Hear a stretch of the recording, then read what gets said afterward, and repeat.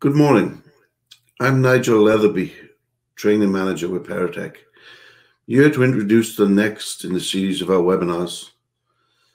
The next webinar that's coming up will be heavy rigging and winching.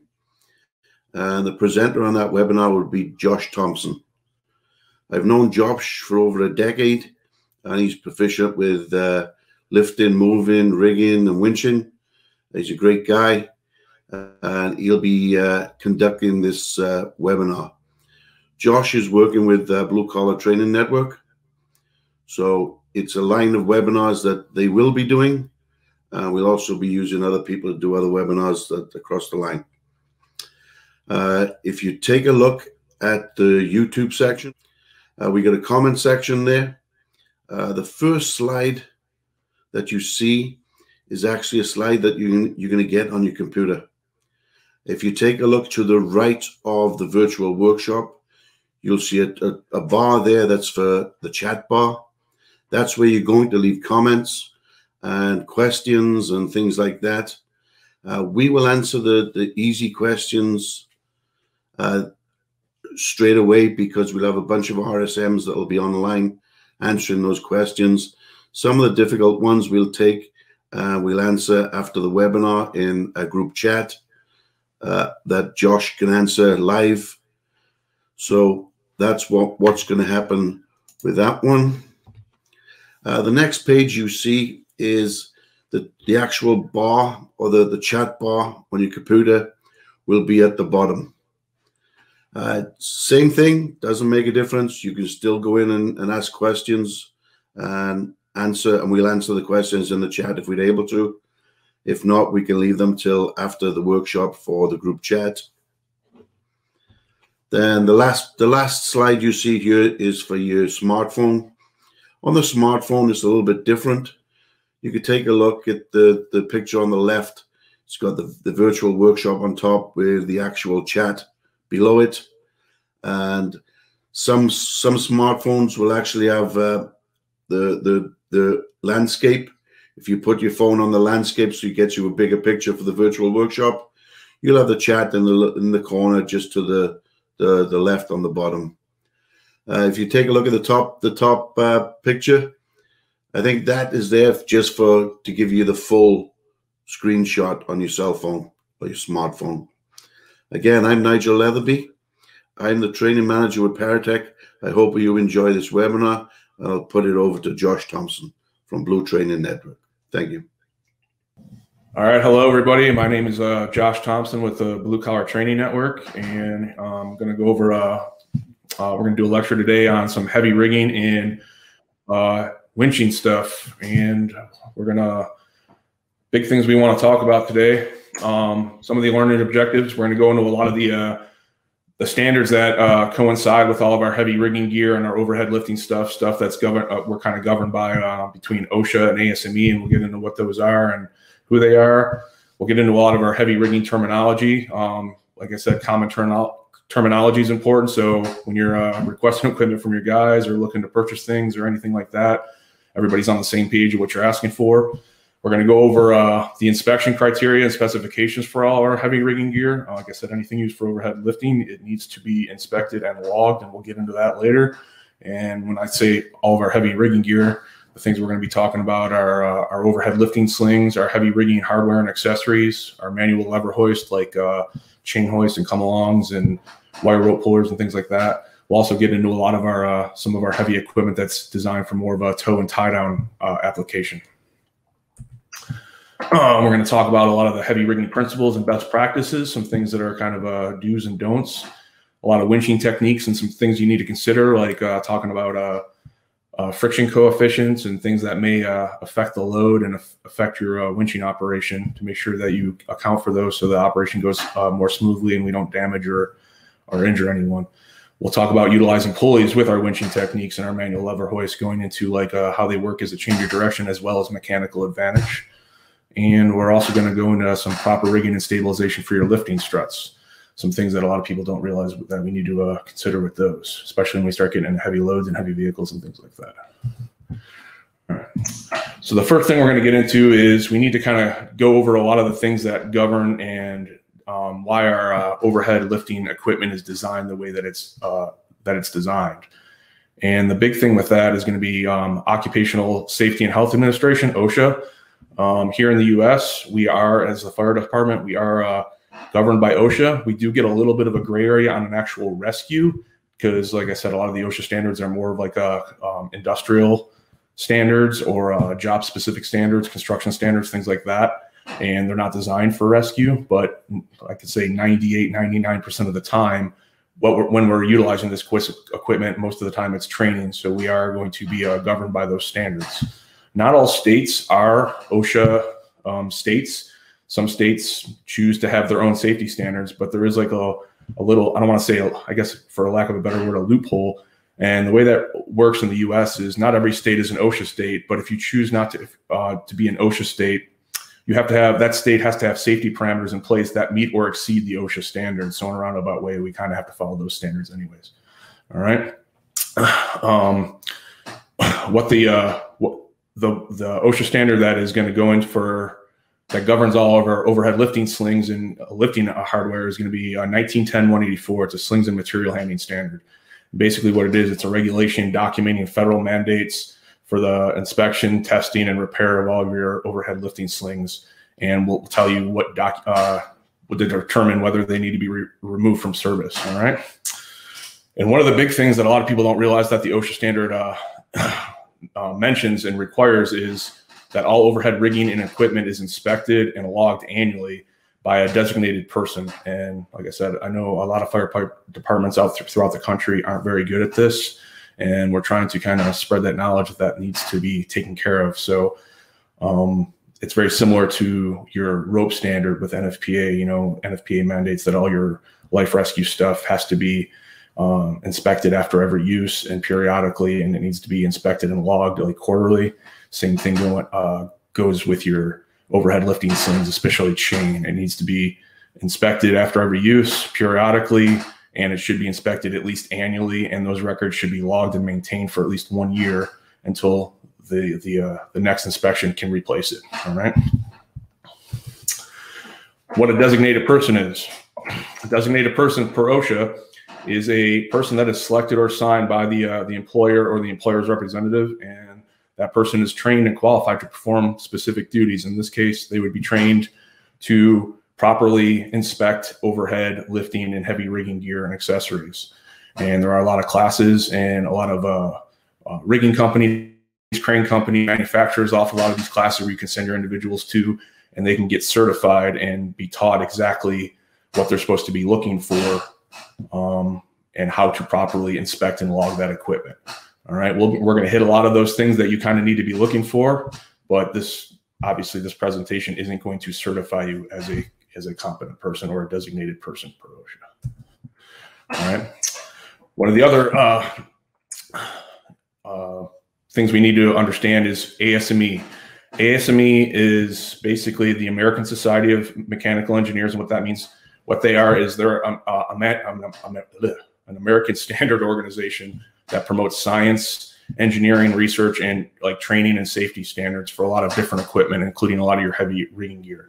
So a lot of those requirements that gear needs to maintain in the United States for whether it be chain or synthetic slings or manual lever hoist or hooks or shackles or any of those equipment, ASME is going to be the ones that kind of determine how that needs to be made, what's mandated, what the tag needs to have, and all those safety requirements that need to be in place in that piece of equipment through the manufacturer. All right. I know everyone here isn't necessarily from the United States, so I would recommend being very familiar with your country's safety standards and how they apply to overhead lifting and whatever equipment you may be carrying. All right. So the big ASME standards that apply to what we're going to be talking about today are listed there on the left, B30, 9, 10, 21, and 26, which is going to cover your overhead lifting slings, lifting hooks, your manual lever hoist, and then all your rigging hardware. All right. So ASME, the way this works is OSHA doesn't really want to reinvent the wheel. It's a pretty generic standard. It covers a lot of things, but ASME has a much more stringent and fine-tuned standard on a lot of these things. So they're just going to reference that standard and say, follow that. So anytime, so remember, a standard is something like NFPA, where we choose as a department to follow that, where the OSHA is a regulation which more holds the power of law. But anytime a standard is mentioned in that regulation, it now holds the power of that regulation. So if there's an ASME standard or an ANSI standard that's mentioned in an OSHA regulation, it now holds the power of that regulation, which means you kind of have to adhere to it. All right. All right. Get into some of our rigging terminology, some things we need to understand before we move forward, because a lot of your equipment's going to be stamped with some of these abbreviations, and we need to understand what they stand for. So the first thing you're going to go through is your WLL, which means working load limit. What this means is this stands for the rated capacity that is going to be stamped on that piece of hardware. That is what the piece of equipment can hold and is rated for and can hold continuously, and it should never be exceeded. So if I say a piece of equipment like a shackle has a working load limit of 10,000 pounds, that means we can put 10,000 pounds on that shackle continuously. It's designed to hold that weight, but we should never exceed that. If you see SWL, safe working load limit, it's the same thing as working load limit. It's just a different version of it. All right. The next thing we need to talk about is our minimum braking strength. What this means is all equipment for overhead lifting is going to have a design factor built into it, some kind of safety factor, which we'll talk about in a minute. And there needs to be a range. So like I said, that same shackle had a working load limit of 10,000 pounds. It may have a minimum braking strength of 40,000 pounds, which means when they test that and they design it, it has to be able to hold 40,000 pounds before it fails. And we don't know after that 40,000 pounds exactly when it will break. It could be 40,001 pound. It could be 42,000 pounds. We really don't know, but it has to hold at least 40 before it would fail, or whatever number is assigned to that minimum braking strength. The safety factor, like I just mentioned, is basically a ratio between those two. All right. So if I say I have a minimum braking strength of 40,000 pounds and a working load limit of 10,000 pounds, I would divide the braking strength by the working load limit, and that's going to give me a ratio, which would be 4:1. All right. And that's what's known as our safety factor, or design factor, it may also be called. All right. Or I should say all of your overhead rigging equipment are going to have minimum safety factors that are set forth by ASME. For example, like your overhead lifting chains, it's mandated that they have a safety factor of 4:1. And I would say 4:1 is the minimum for overhead lifting. Some of your synthetics slings and wire rope slings, it's mandated they have a safety factor of 5:1. And we'll talk about that in a little bit. All of your tow equipment, when you start getting into your different grades of chain and things that are designed for horizontal movement, not designed for overhead lifting, are typically going to only have a safety factor of 3:1, which is one of the reasons we don't want to use those for overhead lifting, but we'll get more into that in a little bit. All right. First things we're going to go into as far as our equipment is we're going to go into our overhead lifting slings. All right. Some people will call these overhead lifting slings. You may also hear the term recovery slings. Overhead lifting kind of comes from the crane world, and recovery is going to typically come from the tow world, which they have the ability and sometimes will do work that kind of goes both ways. They're going to do a lot of basic towing and dragging, horizontal stuff, but they're also going to do recovery work, which is basically overhead lifting with heavy vehicles and with your big heavy wreckers and your rotators and things like that. But anytime we're doing any form of an overhead lift where that load is basically coming off the ground and is unsupported from underneath, we need to use equipment that's designed for that. So like I said, overhead lifting versus recovery, we'll get in that in a minute, but you may hear these slings called both. And they could be a variation of any one of these things. You're going to have chain slings, wire rope slings, and then your different types of synthetic slings, like your endless round slings, your flat web slings. And one of the newer things coming on the market is your synthetic chain, which is also a form of synthetics. All right. These are all slings, and they're all governed that if they're designed for overhead, they're all going to be governed by that OSHA regulation, as well as ASME, and all those requirements that they need to maintain and have is going to be through ASME. All right. So we just kind of talked about this overhead lifting versus recovery slings, right? So any type of, what it is essentially any rigging assembly used in order to lift or hoist a load in a vertical or overhead direction. like I said, these can be constructed of all sorts of things: alloyed steel chain, Dyneema synthetic chain, wire rope, synthetic fibers, or even metal mesh. Metal mesh we don't see in the fire service too much. It's very strong, but it's also very expensive, and you typically see that more of in an industrial setting in like steel yards and things like that. So they're rated for high heat and things like that. So the sling assemblies can be made in a number of ways. However, they're made from the manufacturer. You can also go through a lot of manufacturers and have things made to fit whatever need you want. And they could have be a single sling or contain multiple legs. They could have all sorts of fasteners and different types of hooks and connections on them, as well as connection points like rings or oblong links or master links or any of that stuff. And some of those terms we'll talk about in a little bit. Overhead lift versus recovery. We kind of hit on this a little bit. An overhead lift is any freely suspended or unsupported or unguided load lifted from or lowered from an elevated point. So we don't do this too often in the fire service, but we do have the ability to do it. Typically when we're going to see this is if we're working in some kind of USAR site, structural collapse, when we're utilizing cranes, rubble piles to lift objects and move them out of the way, removing debris, looking for victims, where we may have to be working under an unsupported elevated point, as well as fire service working with heavy vehicle accidents where that rotator or that heavy record may need to lift that heavy vehicle up over our head and kind of move or support the load, and we may have to work underneath it. So the difference between overhead lifting and recovery. Your recovery is an advanced removal of a vehicle or an object, which may involve lifting, but it also may involve hoisting it, rolling it, and getting into some increased elevations and increased friction coefficients, because that's going to basically increase and add to the force that's being applied to our rigging and those systems. And that's kind of an advanced technique that we need to understand. That's why it's going to tie more into that recovery world versus just a basic tow where they're just kind of dragging a car onto a flatbed or out of the ditch or something like that. First slings we're going to get into, we'll go through all the different types of slings and how they're made. And the first ones we're going to talk about are our chain slings. So this is a good picture just showing you how your chain slings can be designed. It could be a number of ways. You could have your master link, which is that big ring on the top, which is the connection point. It could be a single leg chain, a double, triple, or quadruple leg sling, depending on how you design have them made. You could have all sorts of different grab hooks or sling hooks attached to the bottom, and any chain that is designed for overhead lifting is going to be set with a certain grade.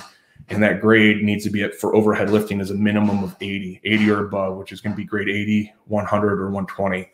And then if you're familiar with the chain grades, grade 70 is going to be your tow chain or your transport chain, which is not rated for overhead lifting. It's going to be designed more for, like we talked about, those horizontal movements and securing loads and binding things together and mirroring objects together. And we'll talk about grade 70 in a little bit. All right. So some characteristics of chain. All right. Like we just talked about, the minimum grade for overhead lifting is 80. And then you're also going to have 100 and 120. The higher the grade, the higher the strength. Some things that are mandated from OSHA for that overhead lifting chain has to have, some characteristics it has to have. It's a minimum of a 4-to-1 safety factor, like we talked about a little bit ago.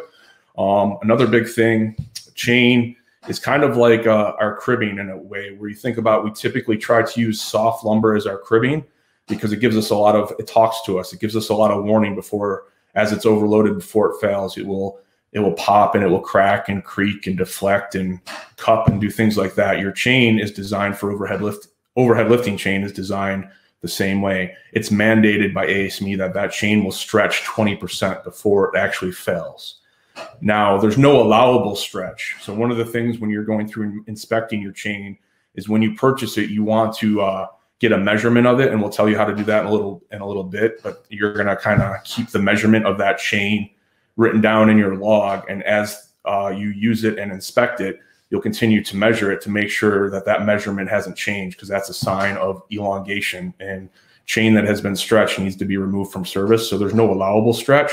But once that chain has started to overload, like once you're past that minimum braking strength, it's going to start stretching and elongating quite a bit before it fails. So it'll give you a lot of warning before it lets go. It's just not going to blow apart unexpectedly. All right. The other thing, not only chain, but all of your overhead lifting slings and equipment, they must have a legible identification tag. And that tag is going to have a bunch of things on there. Like I said, it needs to be legible and it needs to be intact. It's going to tell you who made the chain, the grade of the chain, the diameter of the chain, the working load limit of the chain, typically the length of the sling, and some kind of serial or trace number. And it should have all that information on your tag. A lot of your manufactured multiple leg slings, like we talked about, we showed in those pictures where you saw a 2, 3, or a 4-leg chain sling. Those ratings are based on all of your legs being loaded. So if you have a 2-leg sling and it's got grade 80 chain on it or grade 100 chain, and it has a rating of 16,000, 17,000 pounds, whatever the rating may be, that's based on both of those legs being loaded. It's basically rated as an entire assembly. The only exception to that rule with chain is if you have a 3 or a 4-leg sling, the rating is only going to be on 3 legs, because remember, chain is not designed to stretch unless it's overloaded. So there's really no give in it. So if you have a 4-leg chain sling, 3 of those legs will be holding the load, and that 4th leg is just giving you stability. It's just giving you stability of the load. So your rating from your 3 and your 4-leg chain slings will probably be the same by most manufacturers. All right. This is just a guide going through talking about your different types of chain and like how they're graded. So we're going to get into, we'll talk about grade 70 a little bit versus grade 80, 100, and 120. The reason grade 80 and above chain is going to be intended and designed for overhead lifting, there's a few things. So the big thing, the higher the grade, the higher strength. So it's giving you more strength. So that would be 1. 2 is its stretching principles. All right. We already said 80 and above is mandated to stretch 20% before failure. Grade 70 and below are not. And the reason for that is it's basically the steel that they're made out of. Your grade 70 chain is going to be made out of carbon steel, and your grade 80 and above overhead lifting chain is going to be made out of alloyed steel. And alloyed steel is what gives it that those stretching properties that allow to elongate the way that it does. Like I said, grade 70 will stretch a little bit, but it's not going to stretch as much, and it's not mandated, so you don't really have those same properties. So, as well as its a safety factor that's built into it. Grade 70 chain is only mandated a 3-to-1 safety factor. There are manufacturers out there that make it to a 4-to-1, but most of them are only typically 3-to-1. And then also your grade 80, your grade 80 and above will have it's alloyed steel, will have a higher working load limit and have a bigger safety factor and have those stretching properties, which is why it is utilized for overhead lifting. All right. This is kind of just going into the strength of your grades. So all these chains here listed are all the exact same size, 3/8 inch chain. And you can see how the working load limit will increase as the higher the grade. So your grade 70, 3/8 is 6,600, 80, 71, 88 for 100. And then when you get in your 120, it's 10.6. Markings. Most of your chain will be stamped from the manufacturer with a marking. So if you go through and every 5 to 6 links, you're going to see a stamp on one of them, and it should be indication of what grade your chain is made. So your grade 70, it may say G7, G70, or G700, and that's just referring to that grade 70 grade. Same thing with your 80 or 100 and 120. 120 is pretty unique. Originally, when a lot of it was coming out, it was all a square link chain as an indicator, and it was designed that way so only grade 120 could be utilized with other grade 120 chain, because if I took a 120 chain and hooked it into an 80, I'm only as strong as my weakest link. There are manufacturers now starting to make grade 120 with a round link style like the other chains, because it's multifaceted. They can use it in a lot more configurations, and gives them the ability to do that. Just understand, like I said, you're only as strong as your weakest link. If you notice, the grade 70 chain is gold. There's a misconception. Not all grade 70 carbon steel chain is gold. That is a gold chromate finish that they put on there, because that chain, typically the gold chain, is designed for your tow and your transport chain, like we said, securing loads to flatbeds and things like that, where it's subjected to the weather elements, snow, mud, water, things like that. And that finish is put on there to help protect that chain. Because your metals are different between carbon steel and alloyed steel, that gold finish, you're typically not going to see it on alloyed steel chain, because it could actually prematurely degrade the chain over time. What you're going to see is a lot of your overhead lifting chain that they use, like in the tow world for the recovery work, it's going to be powder coated, like the grade 120, that chain there in that picture is powder coated blue. You'll see a lot of manufacturers starting to make it like neon yellow and neon green and things like that, which is called high vis chain, which is nice because it's that some chain, it's protected from the elements, and it's also visible at night. Your identification tag, we've kind of hit on this. Like I said, mandated by your OSHA regulation 1910-184, and all those things we talked about: size, grade, rated capacity, reach, number of swing legs, and your serial number, all that stuff, including the manufacturer's name, is going to need to be on that tag. One thing about your tags, and I do get this question quite a bit, and this will go, and this applies to all your slings, but where you typically run into it is with chain and potentially wire rope. A lot of people will ask, if my tag gets damaged or worn out or broken off of my chain, can I buy a replacement tag and just engrave the information on that tag? Because you can go on the internet, or you can go through rigging suppliers, and you can buy blank tags, and you would be able to put that information on here and retag your chain. The issue with that becomes, and it's mentioned actually in the OSHA standard, it discusses this, that the last person that altered that chain is now the manufacturer. So if your chain is broken off and you buy a blank tag and engrave it and put it on there, you are now the manufacturer of that chain and not the true manufacturer who made the chain. Just so for liability purposes, just be aware of that. You can have your chain and your sling sent back to your manufacturer, and they can do a proof test on them, and they will retag it. But my personal opinion, for what that would cost and the time it would take to have that done, you'd probably be just better off buying a new section of chain and probably have it back sooner. But the more we take care of our equipment and the better we maintain it and protect our tags, the longer it stays in service. And like I said, these are tools for us to make our job easier and to help potentially save people and taxpayers and things like that have put us in this position that we're in. So just take care of your equipment and just be mindful of the importance of your tags. If you do take a chain out of service for a tag issue and there has been no damage to the chain itself, it can be used as like utility chain and things like that. It just should not be used for overhead lifting. All right, we talked earlier about snapping a measurement on your chain when it's purchased and keeping that in your log. When that chain is measured, it should be pulled completely tight so there's no slack in the chain to give you a false measurement. And you want to measure from bearing point to bearing point. If you notice where the tape measure is in that picture, your bearing point here would be the inner portion of your hook to the inner upper portion of your master link. Basically anticipate, if I were to load this chain, what are the 2 points that would be supporting load on either end? And those are your bearing points. Here's a picture of like measuring your bearing point, where you would measure and what the bearing point is. Like I said, a portion of the lifting sling that are intended to hold the load, which is typically the inner center of your hook and or the longest axis of your master link. Your master link, some also people may call them an oblong link. Understand they're designed to be pulled in the long direction, not side loaded from the shorter axis. So that's where you would measure from. And if you have 2 hooks on either end, same thing. You measure from those inner portions of both hooks, and those would be your bearing points. And you want to make sure, like with different crews and different shifts, that everybody's on page, because if you have multiple people that are going through and measuring and inspecting your chain and they're not measuring from the same spot, obviously your measurements are going to be different, and you may have people wanting to remove or get rid of chain that isn't necessarily been stretched or overloaded. Just a lack of communication.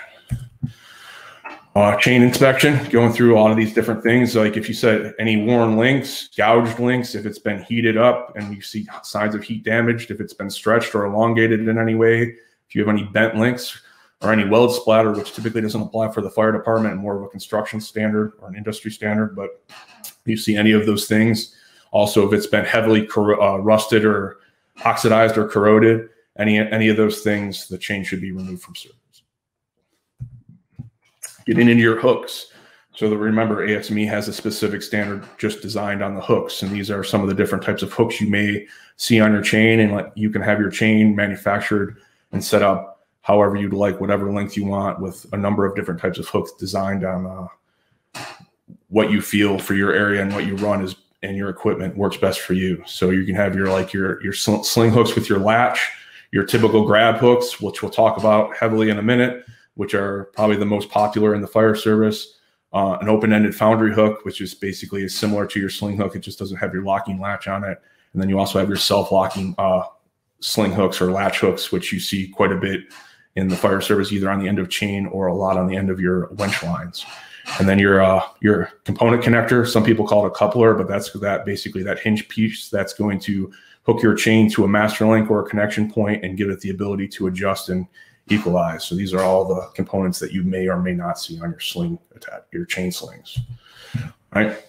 So a terminology thing, a clevis hook. Some people refer to a lot of hooks as clevis hooks. All the clevis means is that it's based on the connection point. So I have one right here. If you take a look at this portion right here is the clevis, where basically the link would drop through and then it would be pinned. All right. And that's how the chain is assembled. And that's when you hear the word clevis hook, that's all it's referring to. You can get any style of hook as a clevis hook.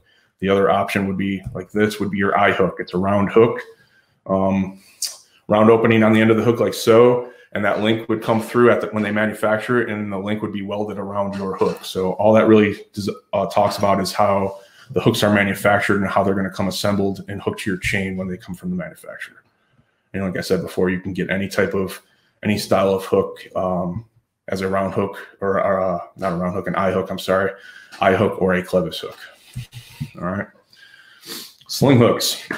All right. They have, like I said, they have their own standard through ASME, and there's some things that are mandated by them. So the hook itself doesn't have to be stamped with a rating. It's typically just going to have the grade and the size, and they tell you 3/8 inch or 1/2 inch with a G8 or a G100 or whatever grade is designed to it. All right. The throat opening can't stretch more than 5% or 1/4 inch. So that hook is actually allowed to be stretched and elongated a little bit. My personal opinion, if your hook has been stretched at all for the amount that we use them and for what they cost, I personally would take it out of service, but it is allowed a little bit of movement in there per ASME. One thing we need to understand, like I said, with our grab hooks, as far as proper use, your grab hooks lose 20% of the sling's capacity in a choker unless it's equipped with cradles. So talking about how the hook is designed. So I have one right here. So if you have this hook here, this is your typical grab hook. And anytime this chain comes back on that link, like a choker, like so, that is going to be a 20% reduction unless your hook has these cradles right here. Some people refer to them as shoulders, and there's a picture of this in a minute. What these do is this gives the hook the ability to maintain full surface contact with that link, so you're not losing any of your chain's capacity. If your hook is not equipped with these shoulders or cradles, anytime you put it back on itself and hook it into a link, you're losing 20% of your capacity. All right. And that plays into a lot of what we do, and a lot of people don't realize that. ASME does not require a safety latch on your hooks, but if the hook is equipped with one from the manufacturer, it does need to be operable. All right.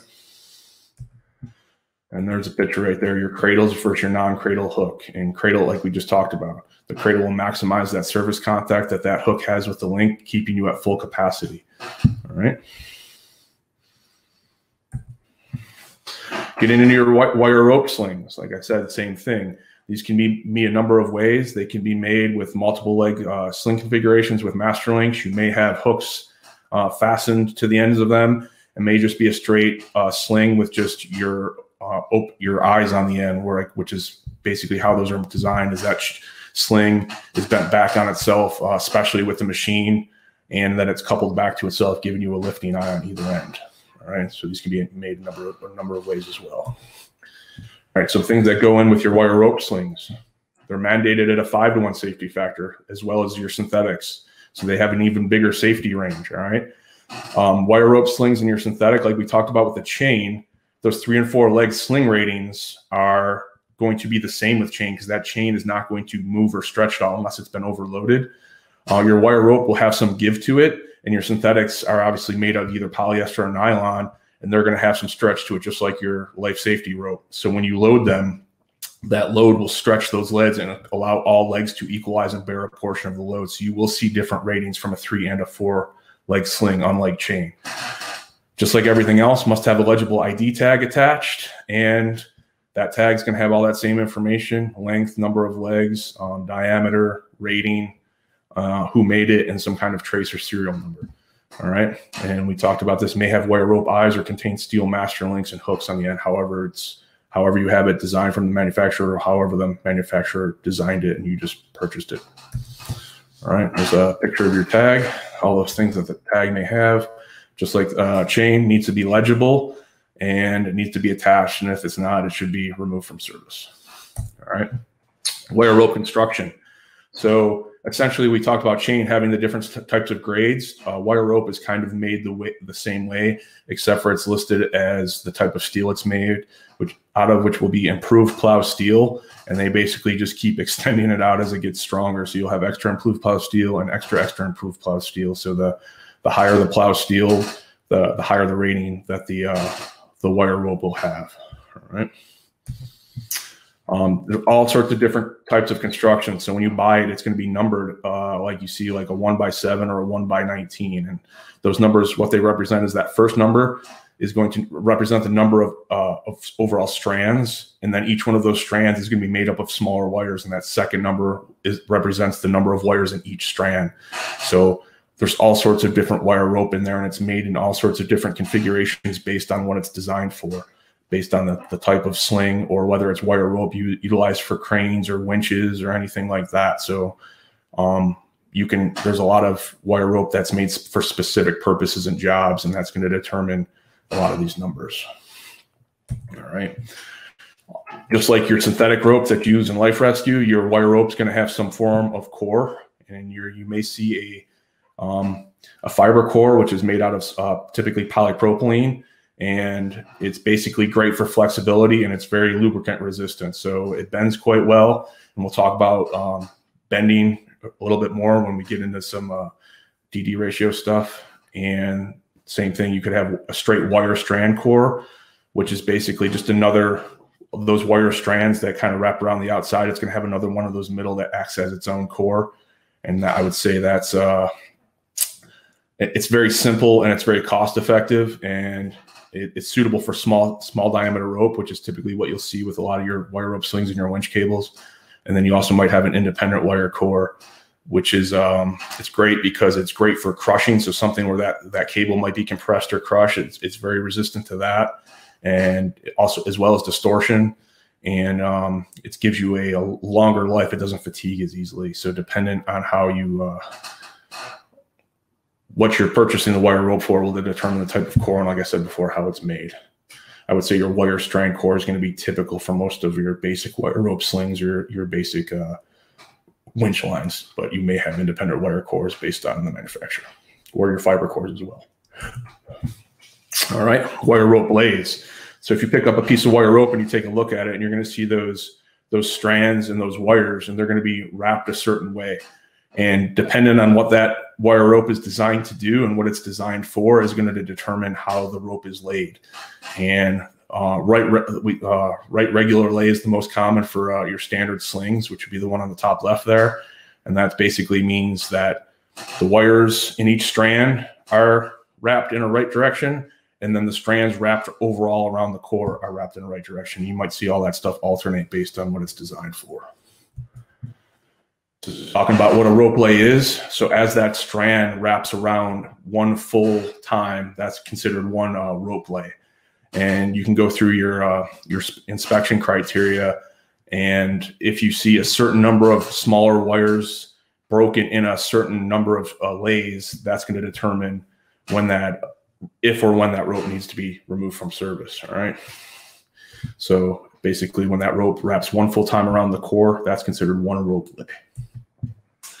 Some things you may see that are going to are caused to take your wire rope out of service, whether it's a sling or a winch cable. All right. Any broken wires, like I said, there's a set number on that. If you see a couple small wires here and there, it's not the end of the world. But if there's a substantial number, typically it's a 5-on-1 rope lay, or if you have more than 10 wire random broken through to the length of the wire rope, it should be removed from service. Any big worn abrasions or worn wires, bird caging, if you see that those wires start to kind of space out and get bigger and bulge and separate, that's called bird caging. And once that happens, the wire rope's done. If you see the core starting to pull through and pop out of the center of the exterior wire rope, or that should be removed from service. Major damage to your fittings, if you have like your fixed eyes on your sling, should be taken out. And any big kinks, anytime you kink a wire, it's going to weaken it. No different than like when you bend rope back on itself to tie a knot, all that stuff weakens it. You're doing the same thing to your wire rope, but once that kink is in there, you're never going to get it out, and it's kind of done at that point. It should be removed for service because you're not going to get the same strength out of it as you expect. Right. So your coupler, if you do have lifting slings, wire rope lifting slings, and they have those coupled eyes on the end, if you have any broken wires protruding from the edge of that eye, they should be removed from service. All right. Get into your synthetic slings. All right. Same thing. They're gonna three different styles now. Typically, what you see is your endless round slings like you have on the left, and then your flat web style slings. The flat web style, be careful with those because you do have ones designed for overhead lifting, and then you also have some basic toe ones that people refer to as toe straps that are designed for like 4x4 and Jeep applications and things like that. They're not really intended for overhead lifting. So depending on what you're buying your straps for and what you plan on using them for, make sure that you're purchasing and utilizing the right equipment because it can be confusing. Mm-hmm.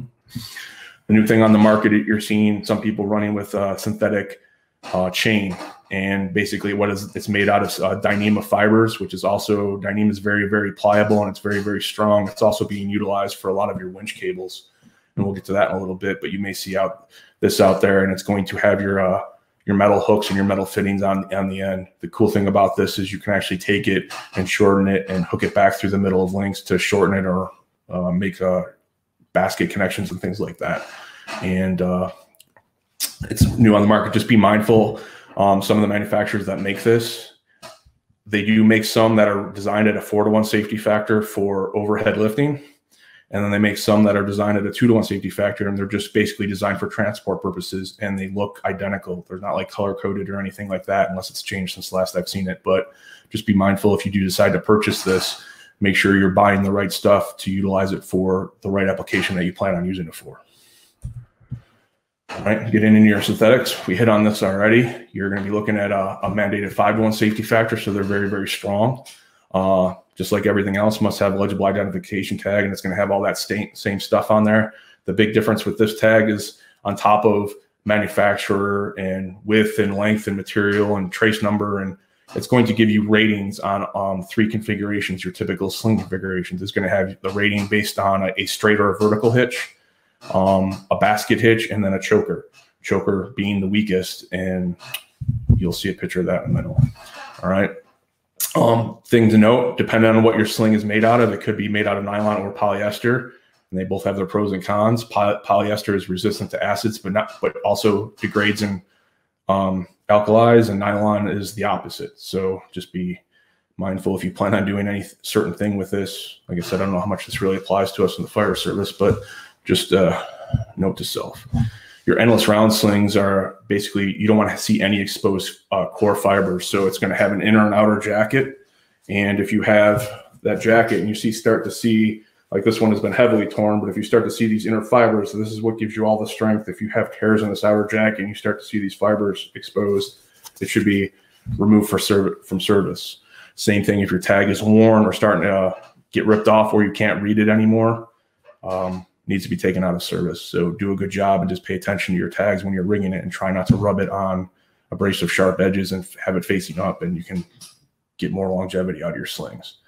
All right, your flat web slings, you don't want to see any big cuts, tears, rips, broken stitching in them, and especially with any of your synthetics, you don't want to see any knots. Knots will weaken them faster than anything else. You can probably cut your sling in half and it would still hold more weight than if you put a knot in and allow that knot to cinch on itself. It's going to weaken your sling the most.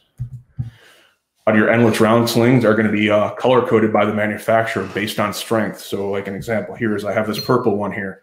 I can buy this purple sling and it's going to have this 5,000 pound rating for this purple one or whatever color you buy. And it doesn't matter if this is 1 foot or 50 foot. It's going to be that same rating and same diameter, just a different length. And then all your colors will coincide with a different thickness and a different rating. And you can buy all those different colors in whatever length suitable for what you're trying to use it for. Just be mindful. I'm not positive, but I don't believe all manufacturers have standard colors. I think the color system is based on the person making the sling. All right. And a lot of your manufacturers will give you like ID cards like this, which are great reference cards. And it's going to show you the rating for all of your different colors, endless round slings. And then when it does, when it's in a choker and when it's in a basket and all the lengths and all that other stuff, the trace numbers, all that information you need based on the color coding of their color coding system. All right. And we hit on this already. ID tag should manufacturer's name, code or serial number. But the big difference is it's going to have that rated load for your hitches, your straight, your choker, your basket. Straight may also be called vertical. All right. And whatever it's made out of, whether it's Dyneema, polyester, or nylon.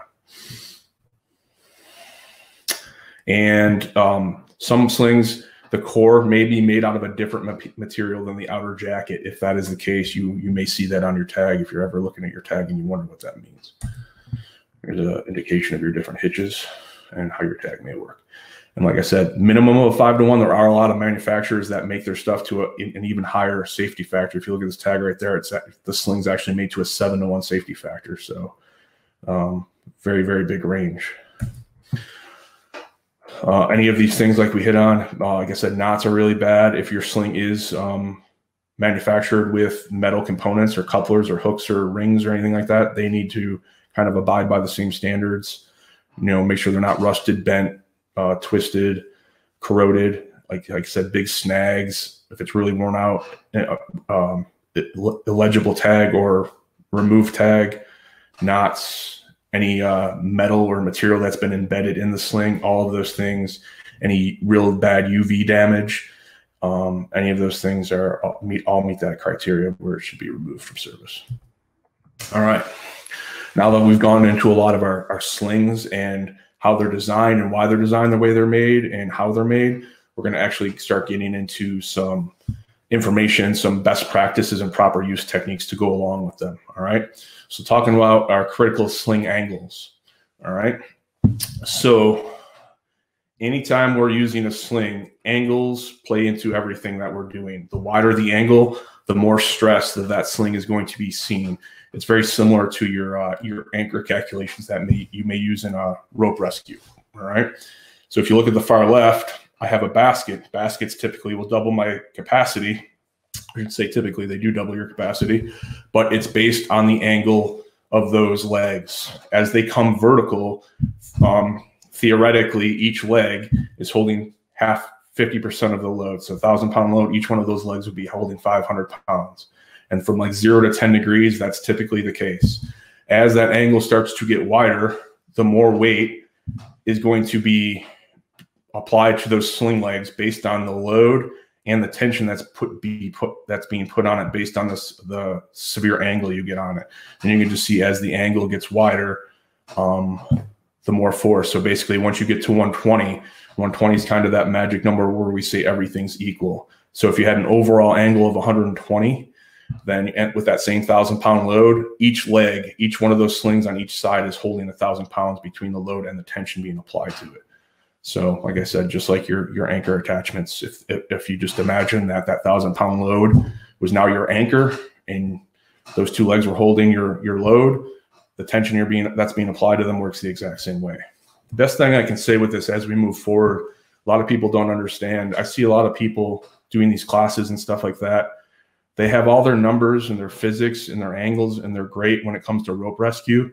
But for whatever reason, it doesn't transfer over, and they don't apply it the same way to heavy lifting and heavy rigging. Principles are principles and physics are physics. You can't defy them. And if you just understand that, it's all the same stuff. I always say that a winch cable going through a snatch block with a shackle and a piece of chain is no different than a rope going through a pulley with a carabiner and a piece of webbing. The physics that apply to the rope rescue are the same physics that are applied to this equipment. It's just bigger, beefier, heftier stuff. That's all it is.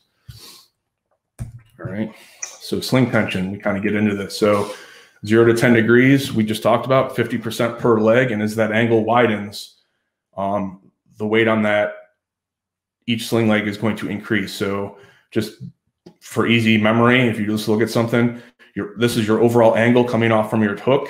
So from 0 to 10 degrees, it's going to be 50% per leg. At 90 degrees, it's 75%. And at 120 degrees, it's 100% per leg. Anything above that is not recommended. All right. Triangulating a sling should be avoided because the tension will basically, when you start pulling on that, it's going to pull that load in 2 different directions. And we have a picture of that right here. So you can see when you kind of bring that through and kind of create a true triangle like you do on the left, as we load, those anchors are going to start, and those connection points are going to start to be pulled in 2 different directions, and they're prematurely going to fail because they kind of want to collapse on themselves. Where if you just grab that middle section of that sling, brought it up to your connection point, now you're pulling in line, and it's much more suitable for what you're asking it to do. And it's going to be much stronger. All right. If you ever wanted to calculate your sling tension, it's a basic formula. I'm very simplistic. I don't expect people to be out there doing this on the scene. Just understand. That's why if you can just remember your overall angles, like I said, 0 degrees, 90 degrees, 120 degrees, you can kind of just take a look at something and know what ballpark you're in. But if you want to play with it, this is how to calculate your sling tension. It's a basic formula. You're just going to take your vertical height from the load to your connection point, the overall length of the sling, and then 50% of the load. And that's going to tell you what each sling on is going to be, what tension and load it's going to be holding based on the configuration that you put it in. All right. There is a formula here that we'll get to in a minute that is for an oblong object. We'll talk about that in a little bit. All right. And this kind of goes into your synthetic and wire rope slings. We talked about this already, that they will distribute and that load will transfer among 4 legs because they have the ability to stretch and equalize a little bit, where chain does not. If this was a chain sling, 3 of those chain legs are going to be holding all the weight. That 4th one is just giving you stability, allowing the load to kind of balance the load and where you have it rigged to. All right. Hitches. Your 3 basic hitches we talked about: your vertical, your basket, and your choker. Understand chokers are the weakest. They're typically going to lose 20%. And when we talked about the benefit of the cradled hooks, when you the cradled grab hooks utilizing chain, when you hook it back on itself, typically it's a 20% reduction. As long as you have those cradled hooks, you'll keep yourself at full capacity. But when you get into your synthetics or your wire rope, anytime you run it back on itself and choke through it, you're going to lose 20% of your capacity. All right. And then your baskets are typically going to double as long as your legs are coming up vertically. If you make it too tight of a basket and those connection points at the top are at a real drastic angle, you need to look at your sling chart and just understand that you're putting more load on it. You're going to overload it sooner. All right. So we talked about basket's going to give you 200% capacity as long as your legs are 10 degrees or less. Straight, the rating on that sling is in that straight vertical capacity. So if I say a sling, if you see a sling that's tagged with a 5,000 pound working load limit, that's going to be in a straighter vertical pull. And then that's the number that they will use to your basket would be 10,000 pounds. And then you'd subtract 20% off of that if you were on a choker. All right. Going into our chokers, everything is based on angles with these as well. So your choke reduction, we talked about 20 to 25%, depending on whether it's synthetics, wire rope, or chain, is going to be at a choke angle of around 120. As that choke angle, actually, you start pulling more on a side direction. If that angle decreases and starts coming back on itself, that choke reduction is going to multiply. So this is just basically a chart showing you how much what your rated capacity is and what you're actually losing with wire rope.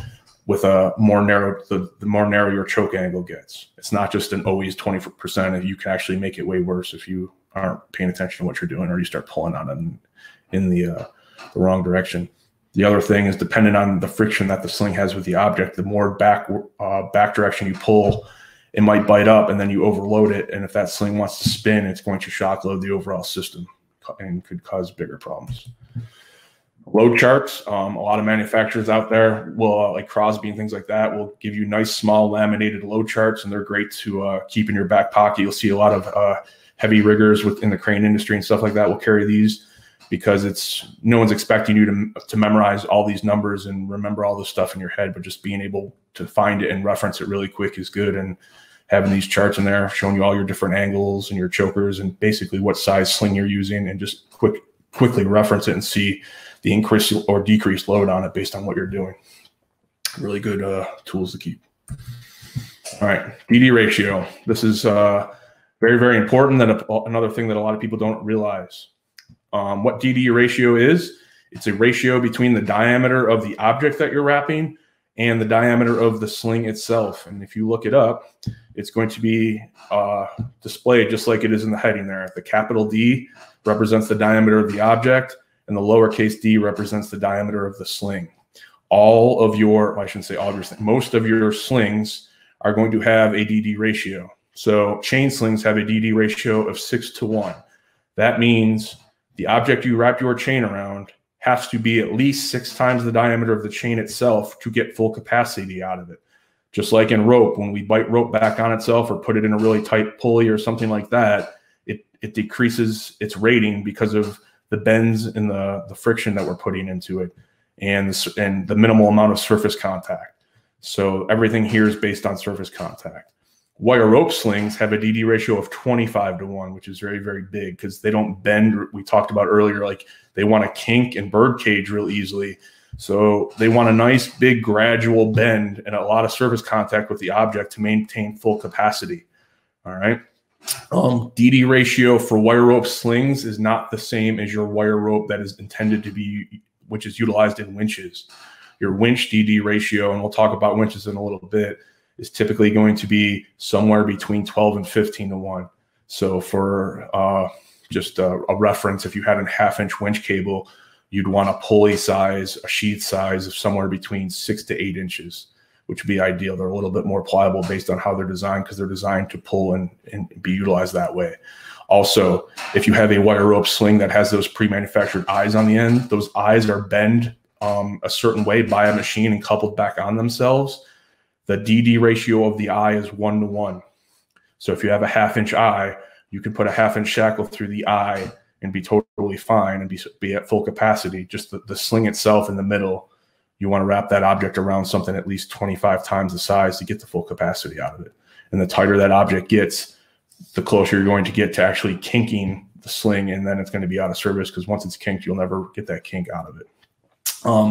Synthetics, they do not have a DD ratio because they're so pliable. They really want to kind of bend back on themselves. Like they want to kind of come right back easily, and you're not really losing any rating. The issue with these becomes when you start like collecting them in shackles or connection points, and people want to just bunch them up. Bunching and twisting becomes your problem. So you start looking at your synthetics, and when you start jamming them up inside of shackles and squeezing them together and pinching them, that's when you're really going to derate them and cause problems. They do make accessories for these that kind of help with that. So these are some things you can get, you can purchase to go along with your synthetic slings. You have your like a round sling shackle. So your endless round sling will go in there and it'll stay nice and wide. You can use them for flat web slings as well. And then you also have your metal connection points for your flat web slings. They drop in there, and your endless round slings as well. They'll drop in there, and it keeps them nice and flat without bunching them up. It keeps you at full capacity. And then they make your flat web sling shackles, which a lot of times it's just dropped through with a bolt and a cotter pin. All right, so all different stuff out there to kind of help fix those problems. The hooks in the middle are great, especially if you need to extend a sling out. You can use regular shackles as well, like I said, as long as they're not being bunched up severely. But you don't ever want to girth hitch synthetics back through another one because it creates that cinching problem where they just want to dig into each other, and that's going to be your fail point, and it's going to be really, really a lot weaker than the stamp rating on it if you start doing something like that. So if you have the ability to make hard connections between the two of them, that is ideal. All right. We're going to start moving into a lot of our heavy rigging equipment and our hardware, talking about our master links and our shackles and snatch blocks and things like that, and talk about what those are and some of the mandated information and stuff that goes along with them, just like we did with our slings. All right. So any piece of heavy rigging hardware, like I said, it's an auxiliary piece of equipment, and it could be anything from a shackle to a master link, snatch block, a hook, the swivel hoist rings, and whatever else you can think of that can be utilized with your overhead lifting slings. All right.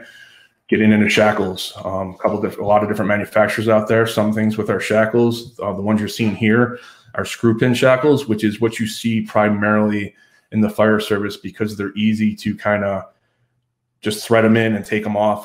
Once you start getting into your bolt style where you have like a nut on the other end and a cotter pin, for what we do in the fire service, if I need to connect one of these quickly or unconnect it quickly, they're not very practical, but you may see them. Some will have you might see some with a nut that threads on and then has a spring loaded or a clip loaded a cotter pin where it's a little easier to get out. They're a little bit more user friendly, but the screw pin style that you see here are typically what you're going to see. All right. Getting into the anatomy of it a little bit. These are all your different points and things you want to look for, the wear points you're checking when you're inspecting your shackles. The round part on the top is known as the bow, and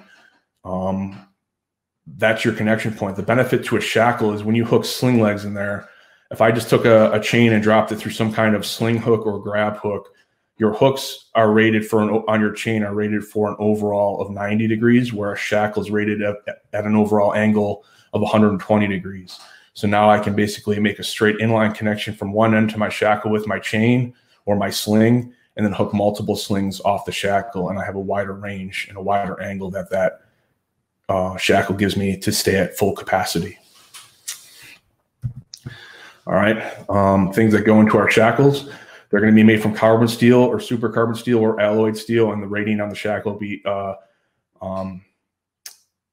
designed. The rating will be based on what steel that the shackle is made out of.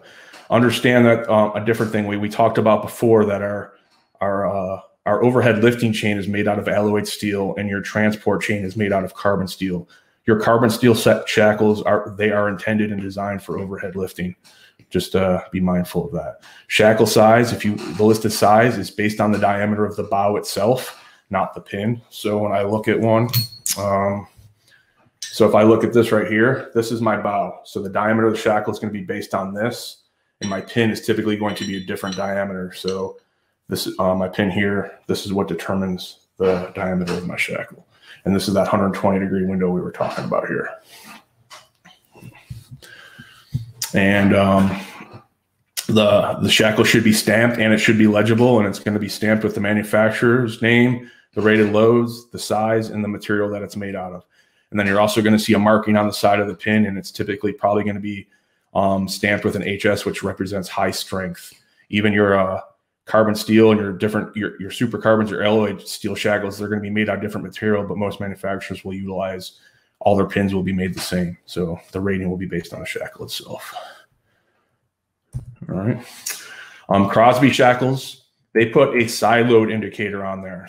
So I just talked about your overall angle of 120 degrees, and people see a 45 on either side, and they're like, well, if I do the math, that's a 90 degree angle, and that guy said they were rated at 120 degrees. What that 45 represents, like I said before, it's a side load indicator. So if I look at this shackle and I see the 45 on here, it tells me if I pull on the shackle in one direction, once I get to 45 degrees, at 45 degrees, my rating drops from 100% to 70%. And once I start pulling completely sideways on this, it drops it down to 50%. And that is not ideal, but that's what that indicator means. If you have to start pulling in one direction, it's letting you know when you're getting close to starting to derate your shackle due to the side load that you're putting on it.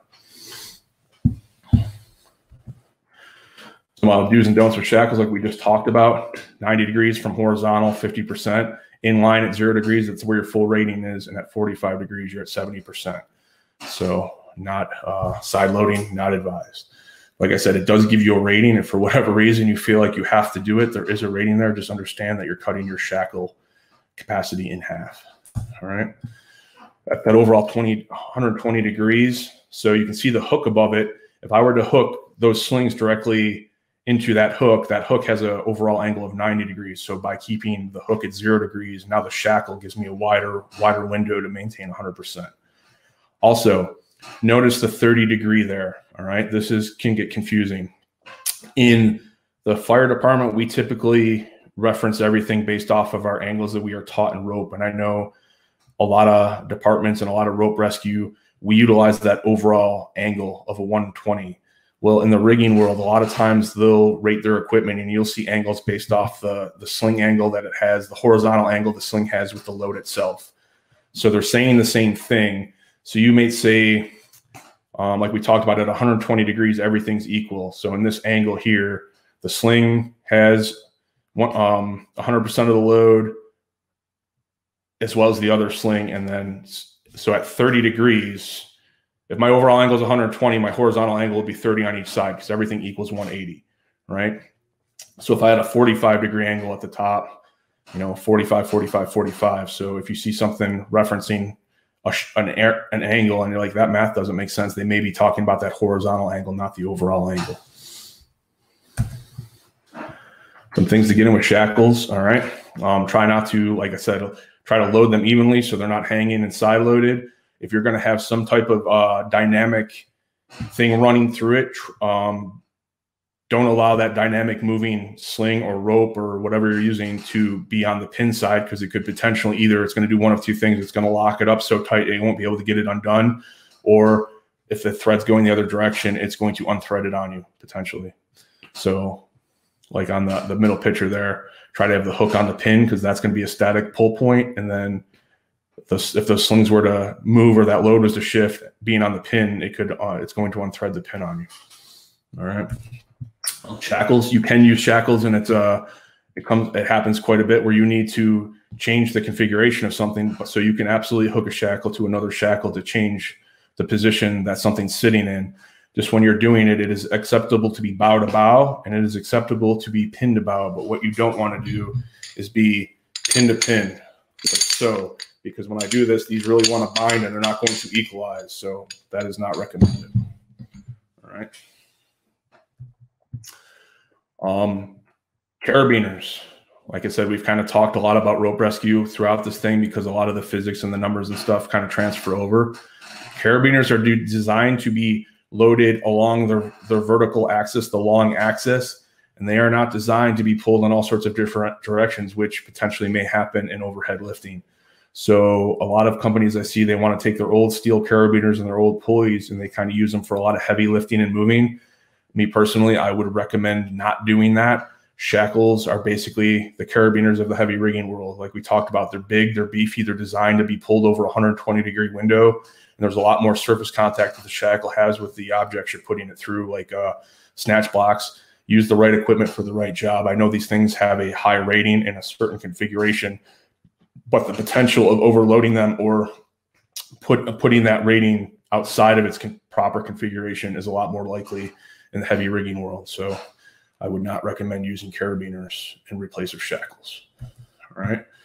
Master links, like we have here, just a big tool, connection point. You may see these with chain shorteners built into them. You may see smaller links onto them as connection points for chain, or you may have them just by themselves.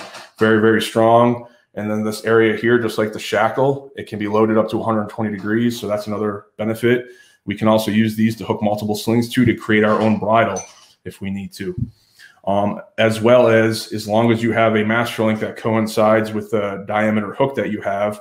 If I have hooks without those cradles, I could hook them in here and it gives me the ability to pull completely in line, maintaining full capacity of my chain so I don't have to basket and choke it back on itself around the link. I can hook straight into the link. So it gives me the ability to do that. So very, very universal tool. All right. We talked about 120 degree overall angle along the vertical axis. We don't want to, just like the shackle, we don't want to pull sideways on these. We want to pull them in line like this. All right. When utilizing the non-cradle grab hooks, the full working load of the sling is regained. We just talked about that. Identification markings, just like everything else. It's going to have a trademark in the manufacturer's name. It's going to have the rated load and the size and grade of the steel. So like this tells me that yoke made it. It's stamped. It's a grade 100.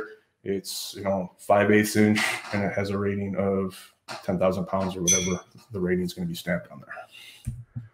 Swivel hoist rings, very, very valuable tool. Typically utilized with wedge anchors, and if you have rotary hammers, it gives you the ability to drill a hole in concrete and create a very, very strong anchor point somewhere quickly. And we have one here. The benefit to these is, like I said, it gives me the ability. It will equalize up to 180 degrees, and it will also rotate 360 degrees. So it allows those slings or whatever I'm pulling off of to go wherever they need to go to keep it full capacity. The big thing is I want to make sure that I don't have an edge that this thing's binding on. I want it to be able to swivel and rotate completely. No side load on it. Same thing. These are going to tell you who made them, rating, what they're made out of, and it's typically going to have a torque value on there, what they should be torqued to get the proper strength out of them. And they may have their own bolt through them, and they can also be utilized with wedge anchors. All right. We just talked about everything here. Like I said, trademark, rated load, and the torque value. And your wedge anchors, which are right here, just big concrete bolts. Tap them through, set them in, run your nut up, and just do your best when you're setting them with a mallet or a hammer. Hit the striking head. Don't hit the threads, because then your bolt won't go down, or you won't be able to get it off, and you're going to lose your hoist ring. Once you set these with wedge anchors, you're going to lose the wedge anchor. The benefit is you just take the nut and you can remove the hoist ring and use it again, because they are pretty expensive. Just understand they come in a lot of pieces. You're going to have 2 different washers, your swivel connection, and the ring itself. And if you're not paying attention and you lose one of the pieces, it's not really going to work very well for you. All right. Also, make sure that the bolt that you're using it with meets or exceeds the rating of the anchor, because like I said before, you're only as strong as your weakest link. Doesn't matter if you have a 10,000 pound hoist ring if the wedge anchor is only rated at 5,000 pounds. All right. When you're setting your wedge anchors, this is something you may get into if you start getting into your lifting and moving components, or you start going through structural collapse school. But a good rule of thumb, if you have to set wedge anchors with hoist rings in like a slab of concrete, everything's typically based on the diameter of the bolt. All right. All right. So when I'm coming from the edge of the concrete, all right, I want it to be 9 times the bolt diameter for anchor depth. I want to be 6 times the bolt diameter from the concrete edge minimum.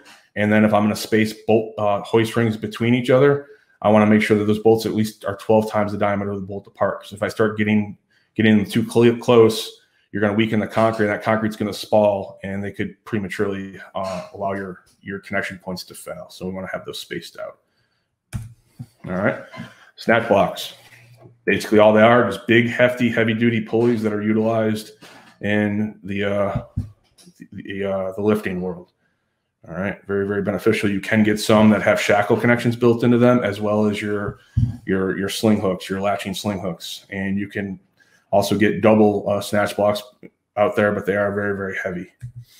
All right, so they must be compatible with the diameter of the rope, like we talked about earlier. The DD ratio for your wire rope is not going to be the same as your wire rope sling. So go based off the manufacturer of who you're buying your winch line through. I would say the average is typically somewhere between 12 and a 15-to-1 DD ratio for your winch cable. For wire rope winches, if you start getting into synthetic lines, which we'll talk about in a minute, that's a little bit different. All right. And you may find some that are heavy duty steel. You're seeing a lot now where the outer plates are aluminum, and a lot of them have a composite sheath, which is nice because they're very, very strong and they're lightweight. So there are some different things out there. Just be mindful. The one thing I didn't talk about here, if you run with either steel wire rope or you run with synthetic rope and you're utilizing snatch blocks, have designated blocks for each winch cable, because that wire rope can over time start to kind of groove and burr the sheath of your pulley. And then if you use that same pulley with your synthetic line, it's going to snag and damage your synthetic cable.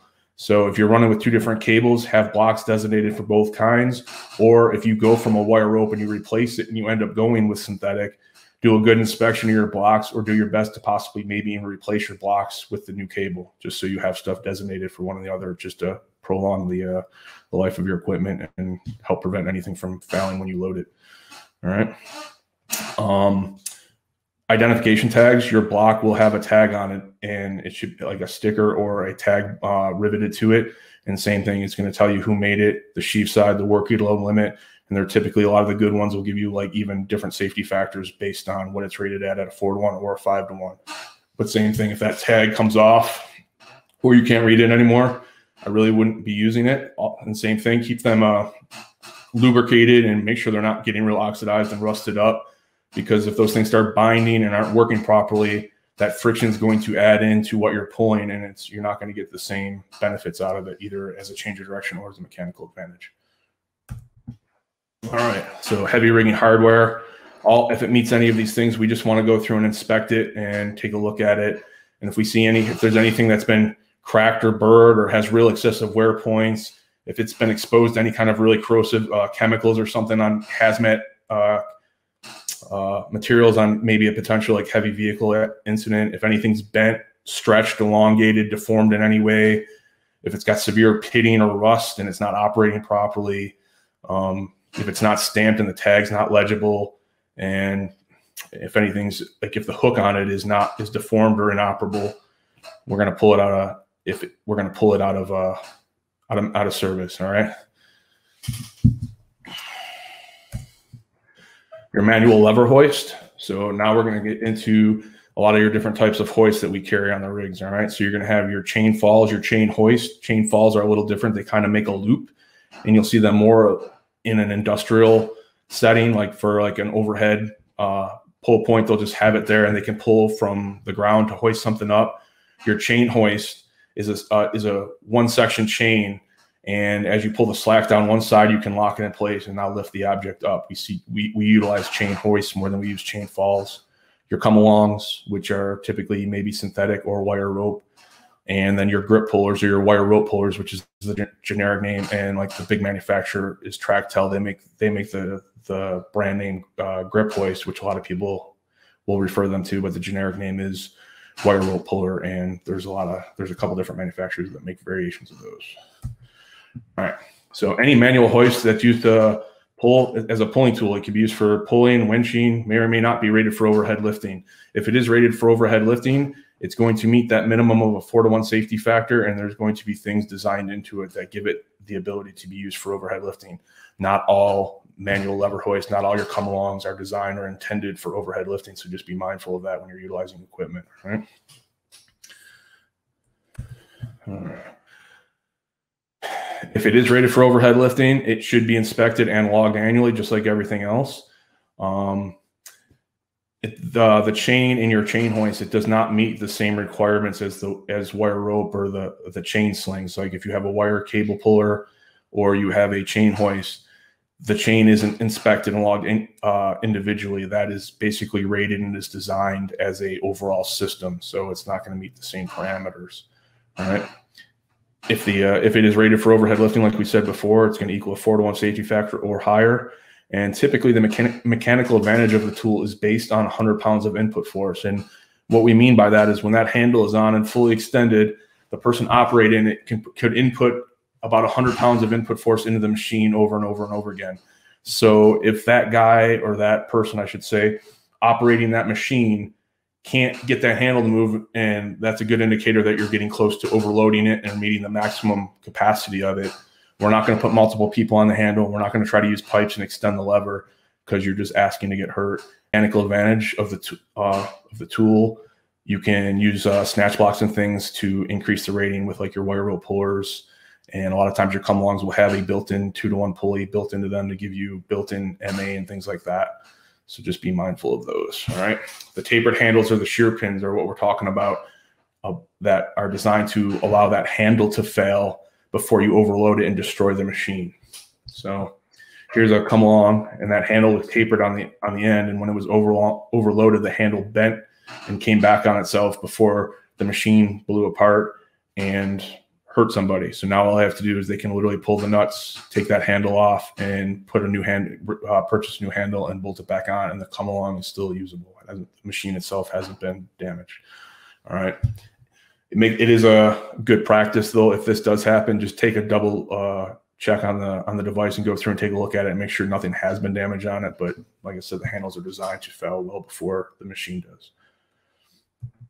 All right, your wire rope pullers will have shear pins. All right, these pins are designed, like we said, just like the handle, the pins will break and the handle will come off before the machine is overloaded. And most of the manufacturers of your wire rope pullers will give you spare pins, and they're typically in one of the handles, whether it be the carrying handle that's built into it or one of the haul handles. There's a rubber grommet, you pull that out and you'll probably have a couple spare pins in there. You just tap a pin back in, and then you're back in business and you can utilize the machine. Like I said, just make sure you take a quick look at it, make sure nothing has been stretched or bent. But like I said, typically these pins are going to go way before the machine does. All right. Getting in your wire rope pullers, this is a big thing that I know a lot of people want to do. When you're utilizing these things, and you're maintaining them, do not use white lithium grease. People want to jam them up with grease inside to keep the mechanisms inside lubricated. What that grease will do, it will take a lot of the dirt and the dust and grime that gets in there, and it binds up, and it will start basically it will start screwing up your cable as it runs through the machine, and it could cause the cable to kink or bird cage inside the machine. And if that happens, you're not getting the cable out of it without disassembling the machine and cutting the cable, which is not easy because it's very, very strong plow steel cable.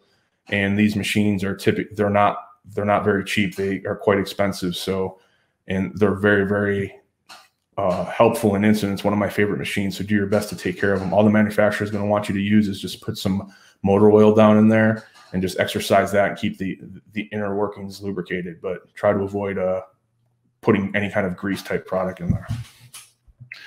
This is what can happen to your cable when utilizing grease. You can see how the cable completely unraveled and jammed up inside the device, and they were not able to get it out. They had to take the whole thing apart and try to cut the cable out just in order to purchase a new cable to continue to use the machine. All right, same thing like everything else. We're going to go through and we're going to look for any of these components when we're inspecting it and logging it, and make sure we're either getting it repaired or removed from service if it meets any of these things. Like I said, cracks or burrs, excessive wear, anything that looks like it's been exposed to bad chemicals, if anything's bent or deformed or just not operating the proper way, oxidized or corroded. If it just doesn't look right and it's not operating the way that it's intended, if the rating's been worn off and you don't even know what it's rated to pull, or any of the identification information is not on there anymore. The hooks themselves that are the same thing are inoperable. And remember, ASME has that whole standard specific to hooks.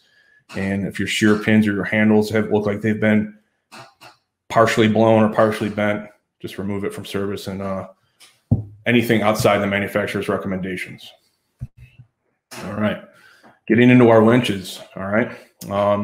What we see in the fire services are typically two styles. You'll have your electric winches, which may be fixed or pinnable. A lot of units I know run with like hitch receivers mounted in different spots in their apparatus, and they can basically have a pinnable winch where they will pin into place. And you could have your winch spec'd with a synthetic rope or wire rope, depending on what you feel is best and what application works for you and your personnel and your response area.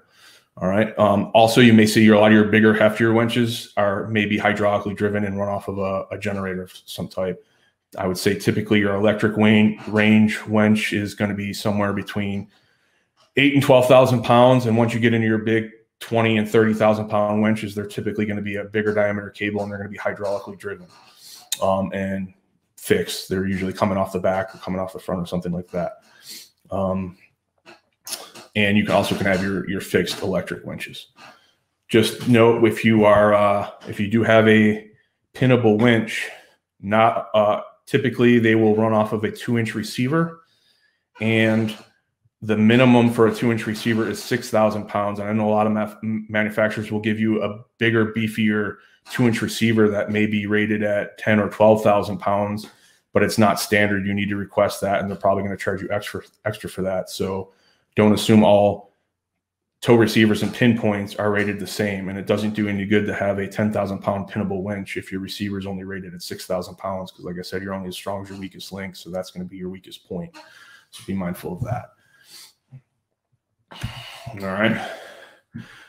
Your winches typically are not designed for overhead lifting. Like I said, you get in a lot of your big heavy duty winches, like your ones that are on rotators and cranes, are hydraulically driven, and they're going to be made typically out of a different cable, and they're going to have that design factor built into them. Not all of your pinnable electric 4-wheel 4x4 designed winches are going to have overhead capabilities. So be mindful of that.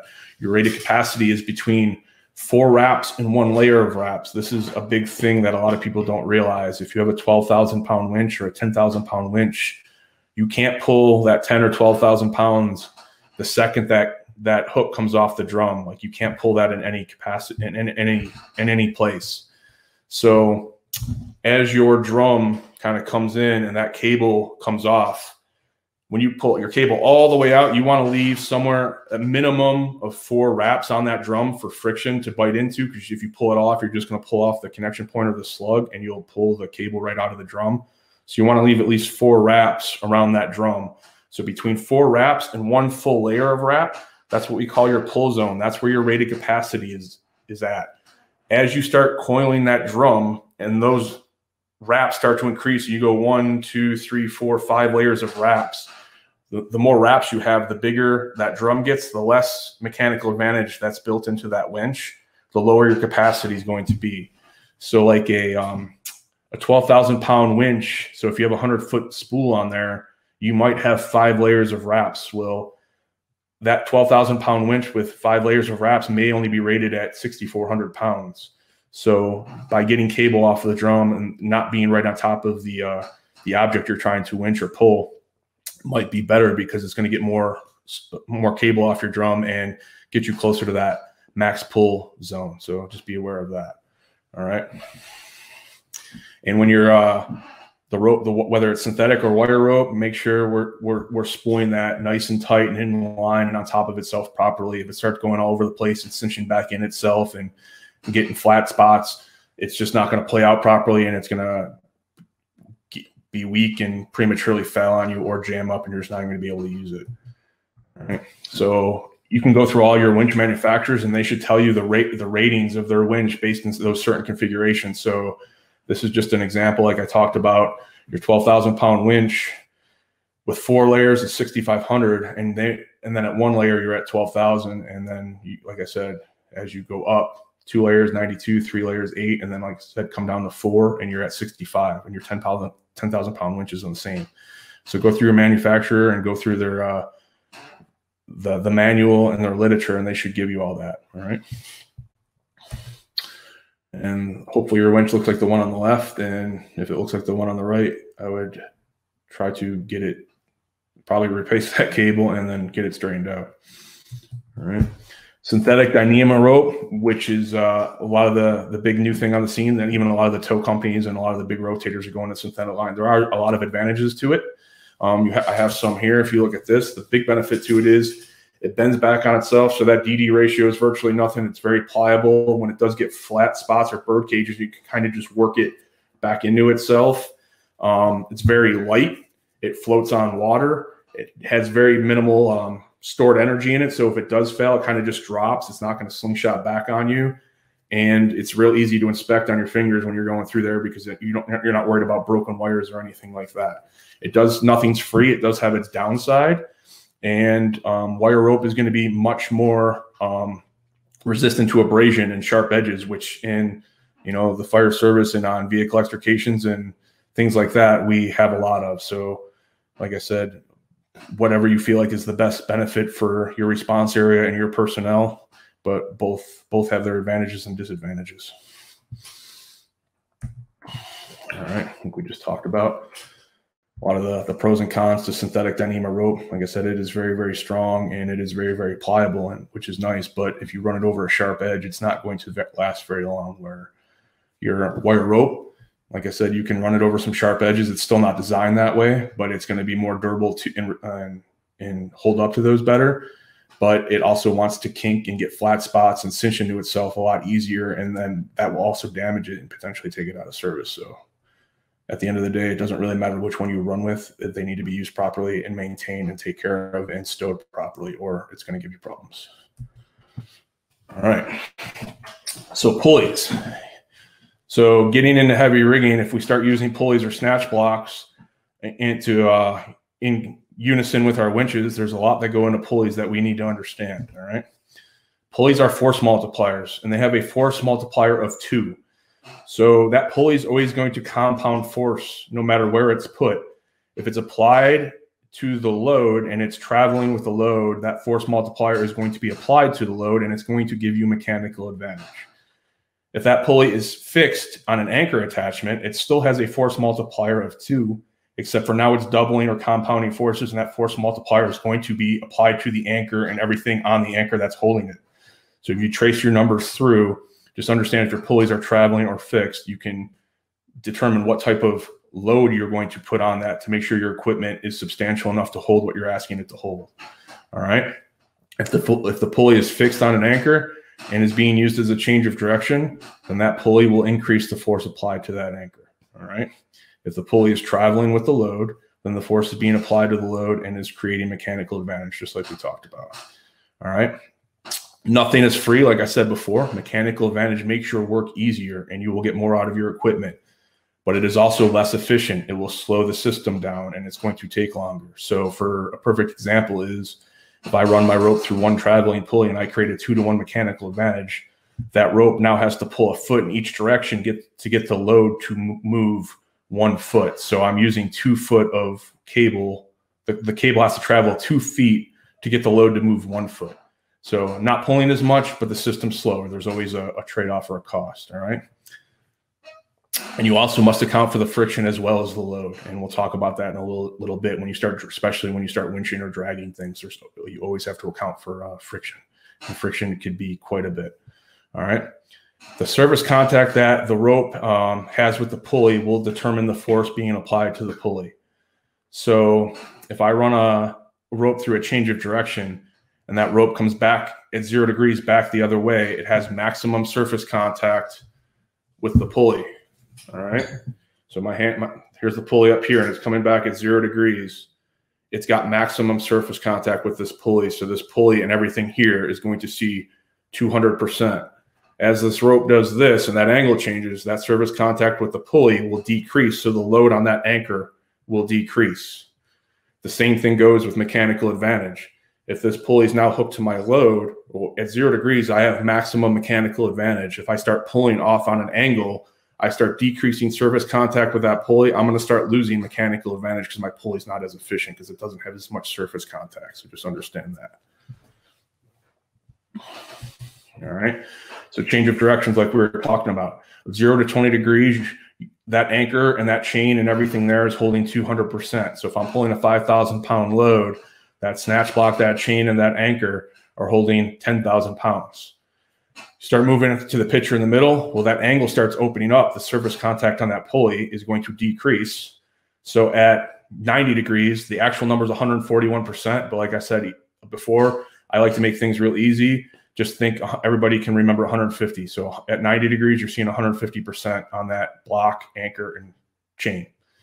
And then as that angle opens up, like we did before with our sling angles, that magic number, 120 degrees, everything's equal. If I'm pulling 5,000 pounds, then the load weighs 5,000 pounds, the winch is pulling 5,000 pounds, the snatch block and the chain and the anchor there are seeing 5,000 pounds. And as that angle closes, it's going to increase or decrease based on the surface contact you're putting with the object. And like we said before, same thing with your mechanical advantage.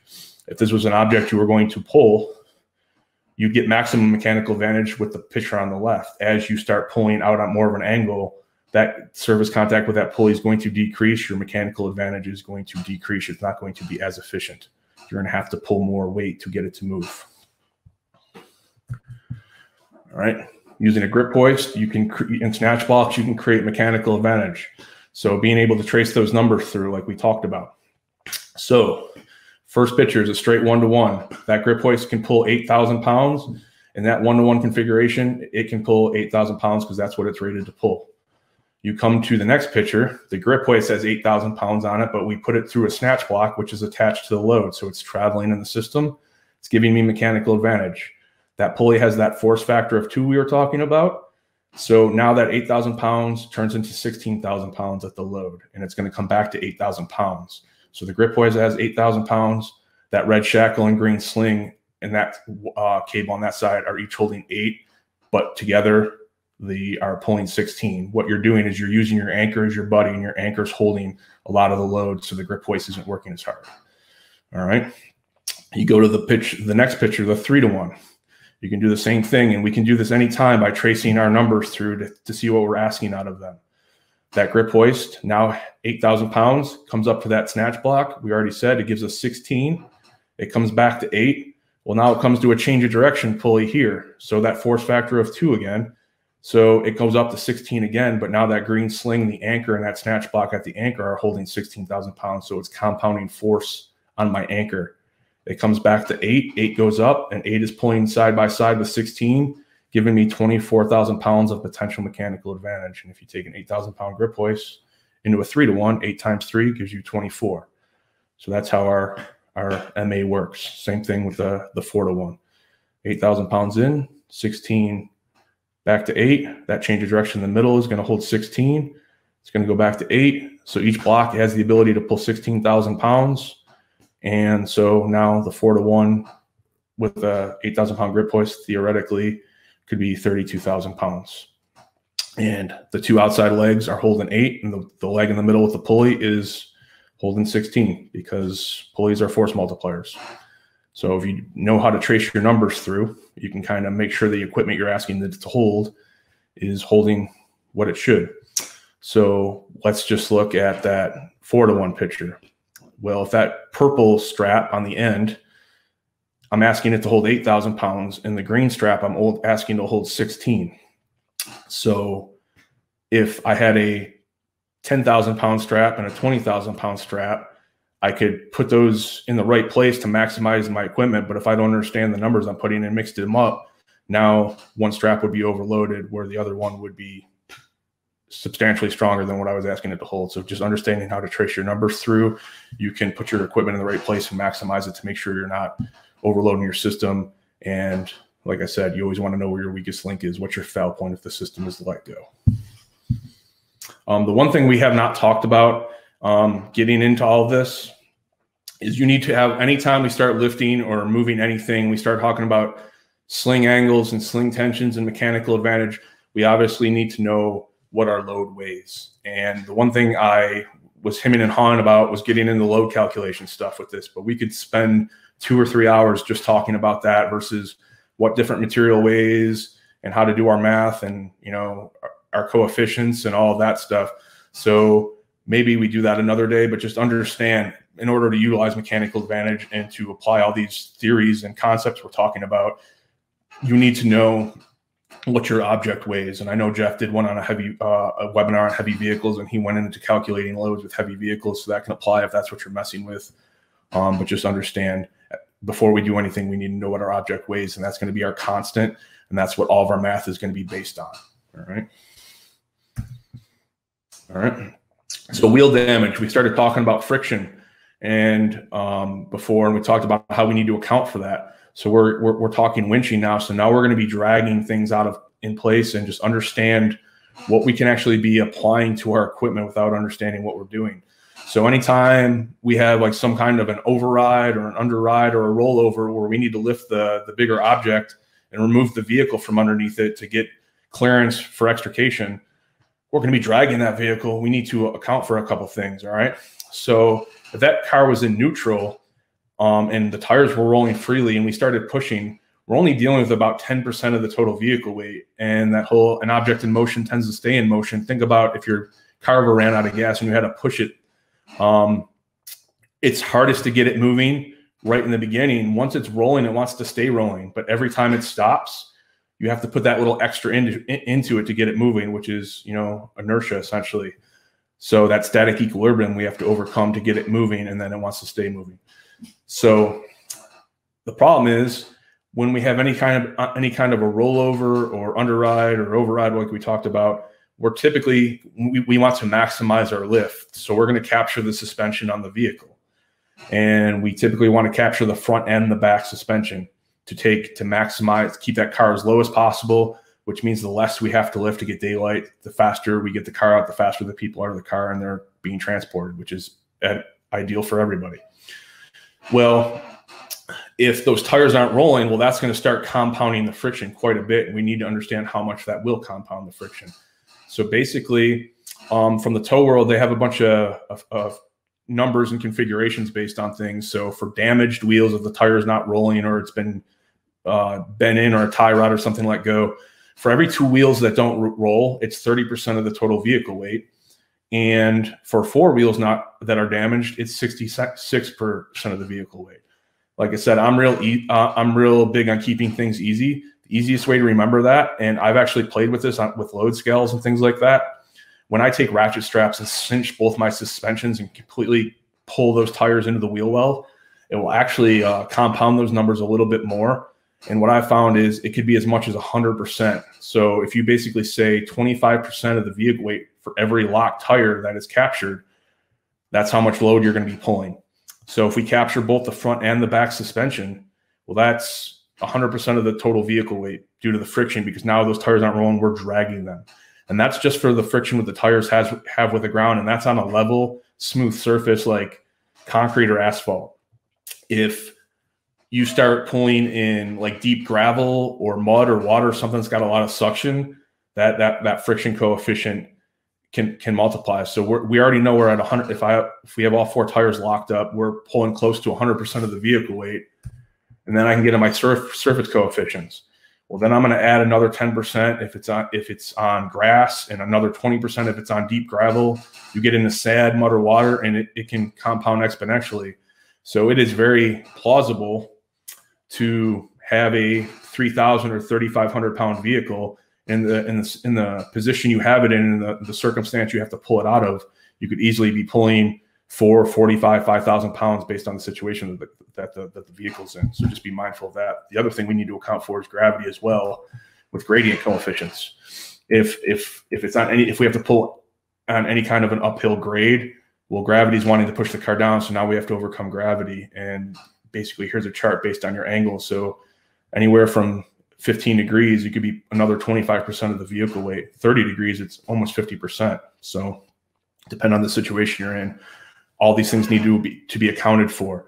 If you're utilizing a winch, I am a big fan of, I try to put my winches in mechanical advantage, at least 2-to-1s as much as I can, for a bunch of reasons. So let's talk about those. We already talked about where my winch is strongest. I want to get as close to that pull capacity as I can, that max pull zone. All right. So the more cable I get off my drum, the closer I'm going to get to that pull zone. Well, if I run it through a 2-to-1, I've just doubled the length of my cable. So that's more winch line I'm getting off my drum, getting me close to that max pull capacity. It's also creating mechanical advantage. So it's giving me a 2-to-1 mechanical advantage, which is increasing my pulling capacity because of the MA as well. And like we said before, nothing's free. It's slowing my system down. But understand, when you're using an electric winch, it's an electric motor that you tap that button, and it's an electric motor that spins that drum. Well, it's kind of jerky. And if I'm pulling a car out from underneath a vehicle, I don't necessarily want it to be real fast and real jerky. So by running it through that 2-to-1 mechanical advantage, it's going to slow the system down and give me more control. So I'm a big fan of doing that for those 3 reasons. Slower, more control, more capacity, and gets my winch in a more ideal situation to where it wants to be to maximize it. All right. Another option that is out there, I know there are some fire departments and some rescue companies and things like that throughout the country that will carry these. These are called tow skates, and they're very relatively inexpensive. They don't take up much room, and essentially all they are is just smooth composite wedges. And if you look at those little connection points on the end, you can take multiple ones and lock them together to make them narrower or wider. But all you do is basically you can take a mallet and kind of drive them under the tire, and it's basically just like a roller skate. It will cut your friction down exponentially. Now you're not pulling nearly the load you were when you're dragging that car out, because you've just decreased the friction so much. So they're a nice little tool to carry, and then will kind of help a lot of those things out for winch outs. All right. Going to get into our tie down and our tow and our tie down equipment. So we went through a lot of our overhead lifting equipment quite a bit. Now I want to go into a little bit of our tie down stuff and talk about some how that stuff's kind of designed and what it's intended for, and because we see a lot of people using a lot of this stuff and not necessarily using it in the right ways, and just understand that it also has some parameters behind it. So when our tow and our tie down equipment. So like I said, a lot of our winches are technically going to be tow equipment because they're not designed and not intended for overhead lifting, which we kind of got into those. But all of our grade 70 chain, which we've hit on a little bit, Dyneema synthetic lashing chain, like we talked about, that Dyneema chain, it could be, they do make some for transport as well as overhead lifting. Tow straps, axle straps, all your tow clusters, your chain binders, and your eyelets and your ratchet straps, which we use. Every fire department throughout the country uses quite a bit. So thing with tie down equipment, it's not mandated to be logged. I would highly recommend, it does make a best practice. And if you're going to go through and keep a log on all your gear as a best practice, why not inspect your winches and your chain binders and your grade 70 chain and your ratchet straps to make sure they're operating properly and there's nothing behind them, because we utilize them so much. It's definitely a best practice, but it is not mandated.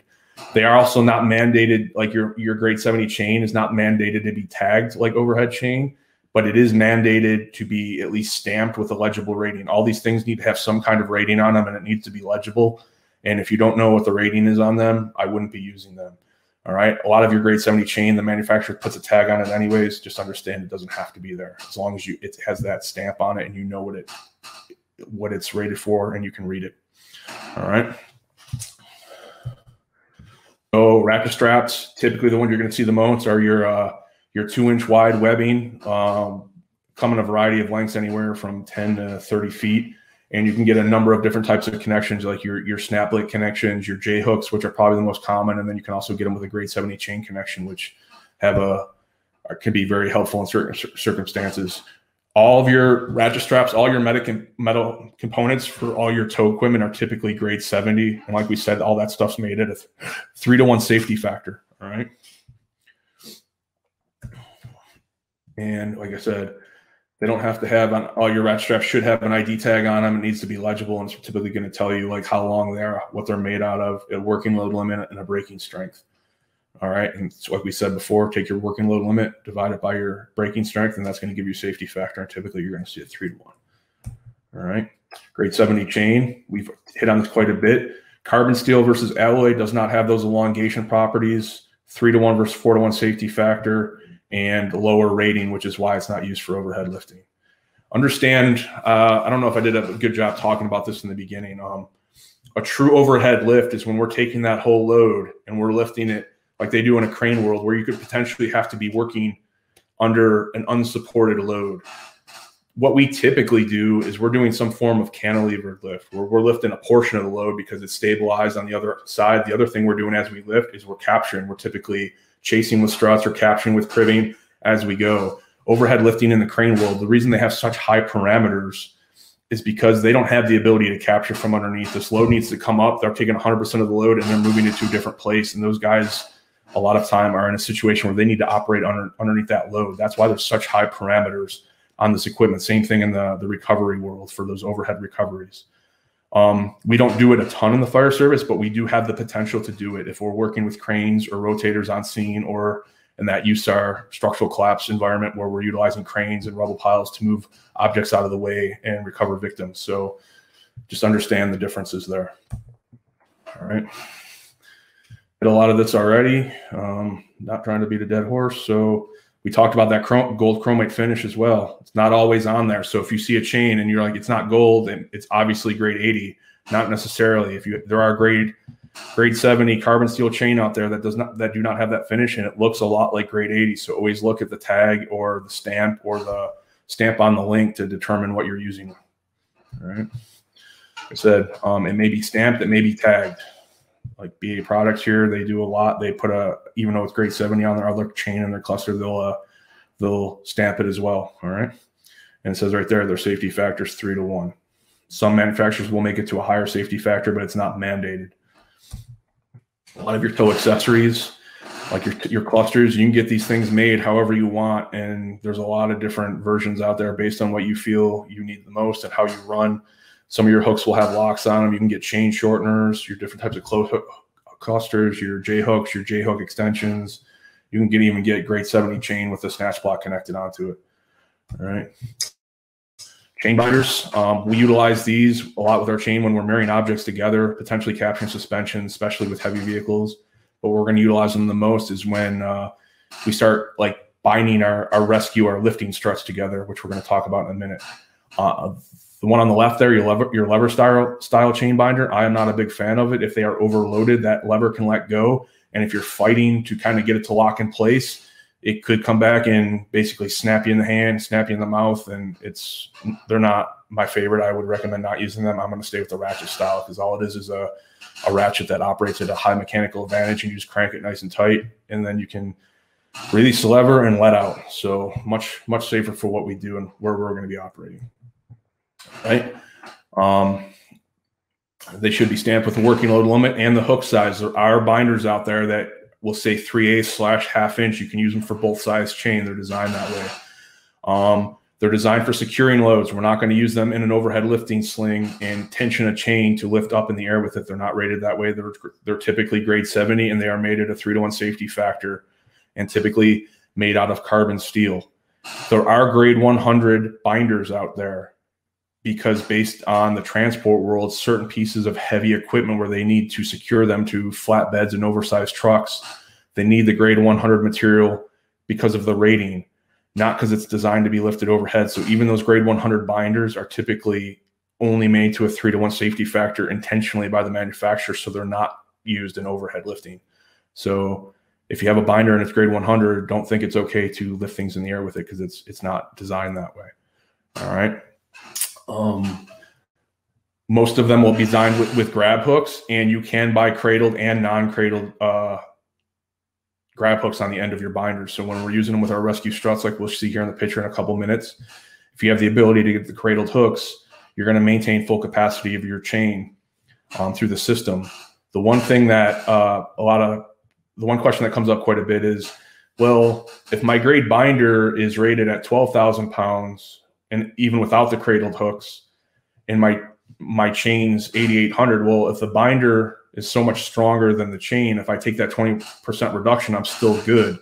It doesn't work that way. Remember that 20% deduction is coming from the chain.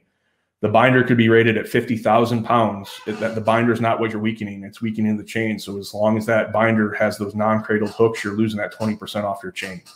All right, because due to the surface contact and the side load you're putting on the link of the chain, and that's going to be your fail point.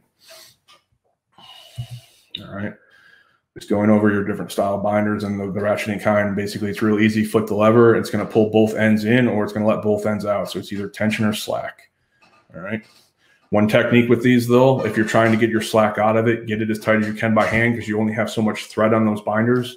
And before you get it loaded, you can actually grab the handle and just spin the side, and it will work a lot faster. So you'll get it tighter a lot quicker. And then once you got a load on it, then you just go to your handle to tension it nice and tight. Just time purposes, it works out a little better. Getting into our stabilization and our lifting struts, and this is going to be the last thing we go over today. So we start moving into really heavy loads, like our heavy vehicles for lifting and stuff like that.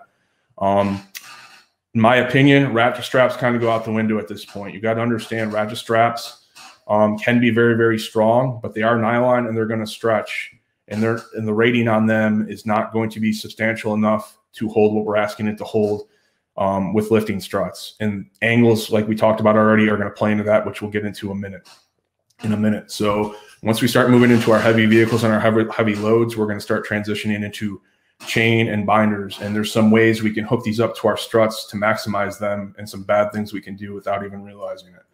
All right.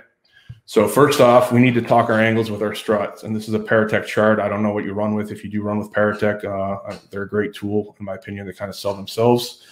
But the rating on your struts is going to be in a straight compressed column load. As that angle starts going out, you're going to be starting to put more of a side load on your strut, and the capacity of that strut is going to diminish because of the angle that you're putting on it. And there's a load indicator here that you can figure out. So basically you can see at 75%, you have your axial load, and you basically multiply that by like 1.4, and it will tell you what you can actually hold.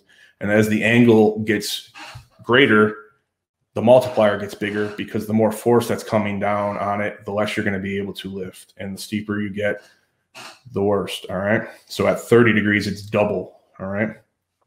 So your capacity essentially would be half. Also, if we have two struts like this, we're creating those big triangles for strength. Not only the wider my angle gets, the more vertical load that I'm putting on the side of that strut, so less capacity of the strut.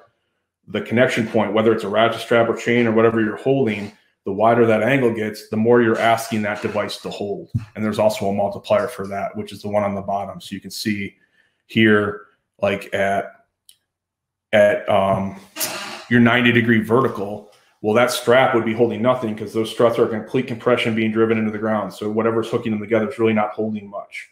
But if you go to the 30 degrees, whatever that total load you have at 30 degrees, because your struts are so low, now that chain or that ratchet strap, whatever you're asking it to hold, is now seeing 173%, because these things want to kick out so much. That chain's basically what's holding everything. So we want to do our best not to have that chain in the strongest configuration, because that's what's holding the entire system. And if that chain lets go, everything's going away. So that's what we're going to kind of go into and talk about here. All right. Talked about ratchet straps. Ratchet straps are great for passenger vehicles. I'm not holding much weight, especially with passenger vehicles on the roof. Typically what you're going to see is the motor compartment down. The amount of weight you're holding on the back is minimal. All right. And all day long, I'll use ratchet straps. A 2-inch ratchet strap, that's rated at 3,300 pounds with a 9 to 10,000 pound braking strength. Great. I'll do it all day long. Once we get into those heavy vehicles, we're moving to chain and binders. Some people will talk about, well, what if I double up ratchet straps? All right. So we'll talk about that. Double up my ratchet strap. All right. It's definitely better than a single ratchet strap, but it's still nylon. It will stretch. And when that load gets put onto those straps are going to stretch, and they're going to potentially be overloaded. And 2 ratchet straps at 3,300 pounds is still weaker than one grade 80 3/8 inch chain. All right. Plus, like we said, chain's not going to stretch unless you severely overload it. It's going to capture the load and hold it right where you want it to. All right. I've actually been in situations where with not very much weight, where we had a load on a ratchet strap, and we went to transfer the load from lift struts to the capture struts with a ratchet strap. And when the load sagged, it kept stretching the strap so much we weren't able to get the load off of it. So anything medium grade or heavy when it comes to vehicles, I'm using chain and binders as a best practice. All right. So going back into our chain, connection points to your on your struts and how you're hooking your chain to them. So we talked about that whole DD ratio. We talked about chain has a DD ratio of 6:1. So at if that D handle on that Paratech strut right there is a 3/8 inch diameter, and the chain is 3/8 inch diameter, that gives me a 1:1 DD ratio. Chain at a 1:1 DD ratio is only 50% capacity, because you can see that link is being completely side loaded up against that handle when I do that, when I hook it back on itself like that. All right. So obviously not ideal, because I'm basically just by doing that, taking my chain and cutting it in half. All right. So not recommended.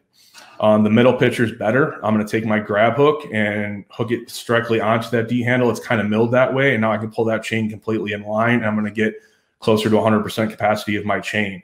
All right. Notice that the inside of your hook does have a little bit of a curvature, because it's designed for a link to go in there, where your handle is a little flat. There is a minimal reduction of probably 1 or 2%, but it is not much. Your best case scenario is if you have chain with sling hooks on the end, you can do your self-locking sling hook over the top. Now you're at full capacity and you have a solid connection that's not going anywhere. So those are definitely your best options. All right. Using your binders. Like I said, if you look at that picture, that is a binder with cradled hooks. So when we hook it together, I'm not losing any capacity of my chain. I am able to cinch my bases nice and tight and get full capacity through there, because I'm not losing that 20% due to the non-cradled hooks. If your binder does not have cradled hooks, you're going to lose 20%. So another question we get a lot, well, there's 2 hooks on there, so am I losing 40% or 50%?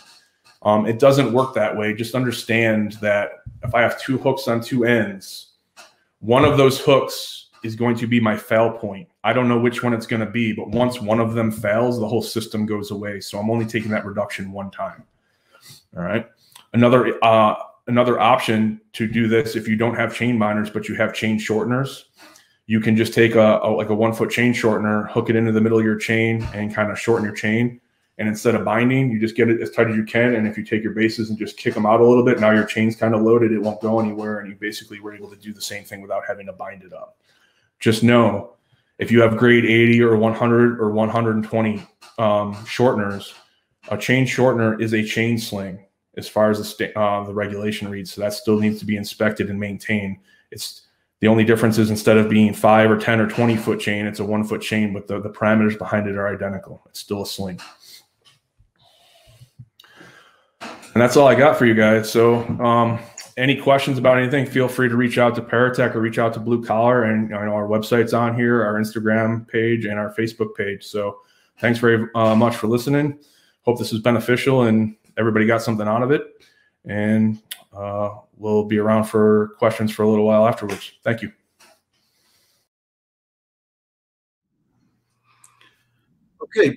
Okay. Thank you for watching this webinar on rigging and winching. Thank you, Josh. Now we're going to take a look at some of the questions that was asked during the presentation and see if we can actually get through them a little better than trying to type on a little screen. Okay. You can still ask questions during this part on the live chat. So we're going to start with this. Okay, Josh, Shara Cobb asked the question, do extrication chains have to be inspected as rope does? Okay, there's nothing really, depending on what you want to call them, but there's nothing marketed as an extrication chain. You're going to have chain that are intended for your alloyed steel chains, which are designed for overhead lifting, and your carbon steel chains, which are designed for load securing and basically basic tow and transport chain.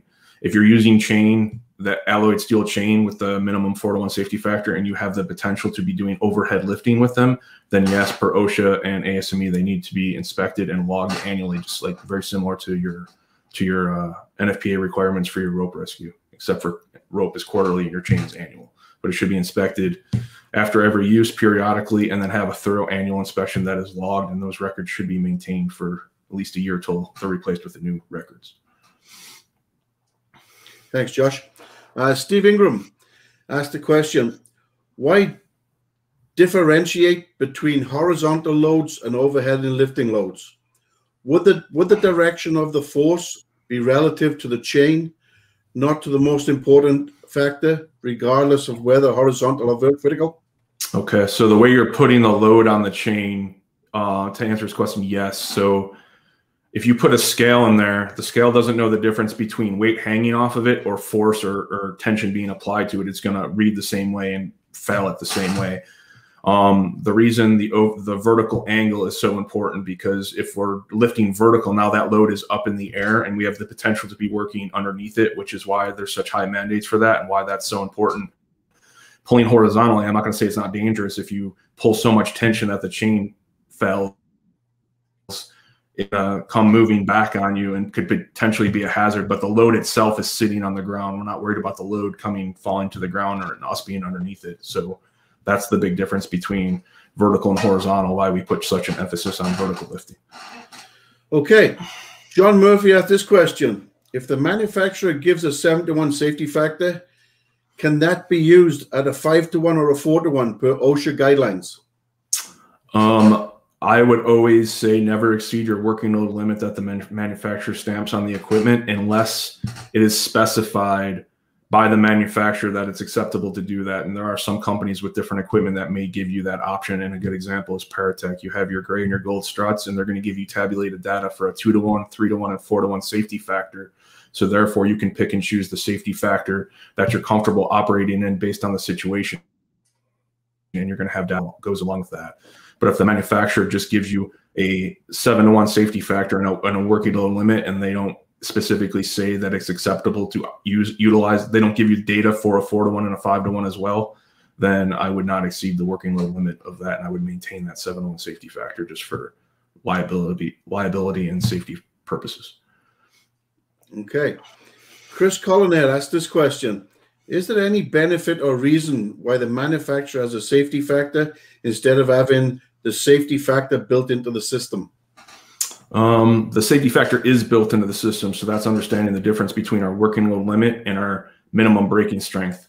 So the minimum braking strength divided by the working load limit is going to give you your safety factor. So that is going to be built into the system. And the reason that the manufacturer is going to mandate and put those in is they're mandated by ASME, as like the manufacturers are required to have all those things to meet a specific safety factor and ratio built into them already.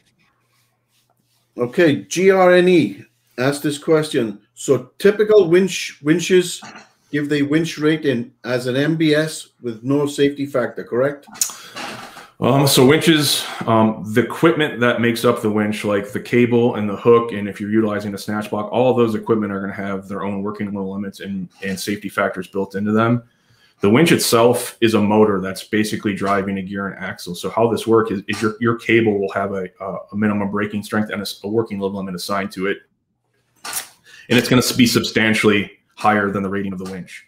We can't really put a safety factor on a winch because it's a motor. Basically what's going to happen is if you overload that winch, the winch just isn't going to pull the load. You're going to have too much weight on it, and the mechanical advantage that's built into the gear system of the winch isn't going to be able to overcome it, and nothing's going to move. That cable eventually obviously would break, but the strength of that cable is going to far exceed the force that that electric motor or hydraulic motor on that winch can generate. So it's just basically, you're not going to get anything out of it. So understanding how the winch works, like I said, it's a wheel and axle. So we talked about that max pull zone. Your winches are marketed as the strongest, best case scenario. That's that one layer of wrap, right? Somewhere between 4 or 5, depending on what the manufacturer says, and one full layer. So your drum of the winch is your axle, and then your gears on the sides that drive it are essentially your wheel. So it's a ratio between the two. So if I had a 1-inch axle and a 4-inch gear, that gives me a 4-to-1 ratio. Well, as I put cable back on that drum, that axle is getting bigger, so that ratio is diminishing. So the amount of pull force that winch can output based on the size of the axle is diminished. It's going to get a little faster because you're pulling more cable because the drum's getting bigger, but your pull capacity is going to diminish, which is why we talk about that pull zone to maximize. For say you have a 10 or 12,000 pound winch, to get that 10 or 12,000 pounds, that's what that one layer of wrap. And once you start increasing the drum size, your deficiency decreases. Okay. Walter Everson asks, can you talk about connecting into a chain with a winch and efficiency loss depending on your connection?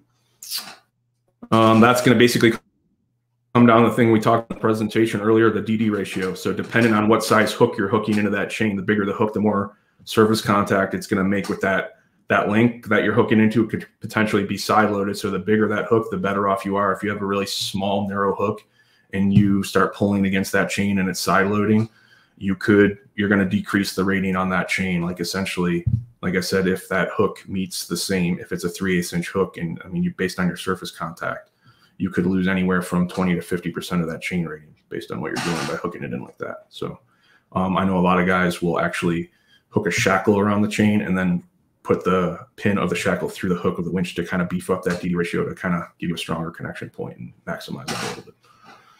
Okay, Brian asked, can you talk about the best chain attachment practice for strut to strut with chain involving DD?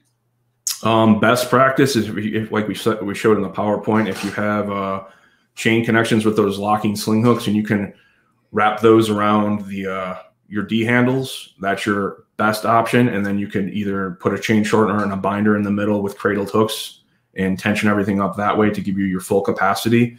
Your next option would be taking your hook and hooking it directly to the D handle. Like I said, there is a loss there, and that really is determined by the hook that you're using. Some 3/8 inch hooks are beefier than others, so it's going to be somewhere between a 2 and a 10% loss based on the hook you're having. The bigger the hook, the better. Just understand that rating is not on the chain, it's on the hook itself, and your hook is the rating stamped on it is going to be stamped the same as your chain because it's designed to coincide with that chain. But that hook, the links of your chain would fail much sooner than that hook itself would.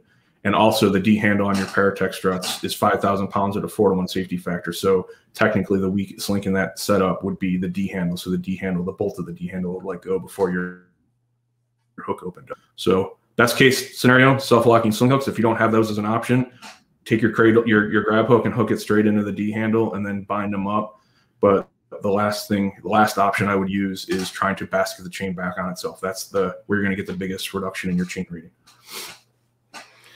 Okay, Cole asked the question, what's the strength difference in the Paratech multi-head versus the chain head? I can answer that, Josh. Yeah, go ahead. Cole, the strength difference is basically, if you look at the Paratech multi-head, it'll take a 3/8 chain. And if you look at the grade 120 3/8 chain, the strength of that with a 4-to-1, that's what that head will take plus more. If you look at the multi-chain head, that chain head is made for a half-inch chain. So again, your half-inch chain with a grade 120, that head is made to exceed that 4-to-1 safety factor on that chain. So that's the difference. It's not the difference in the head, it's the difference in the chain that will take.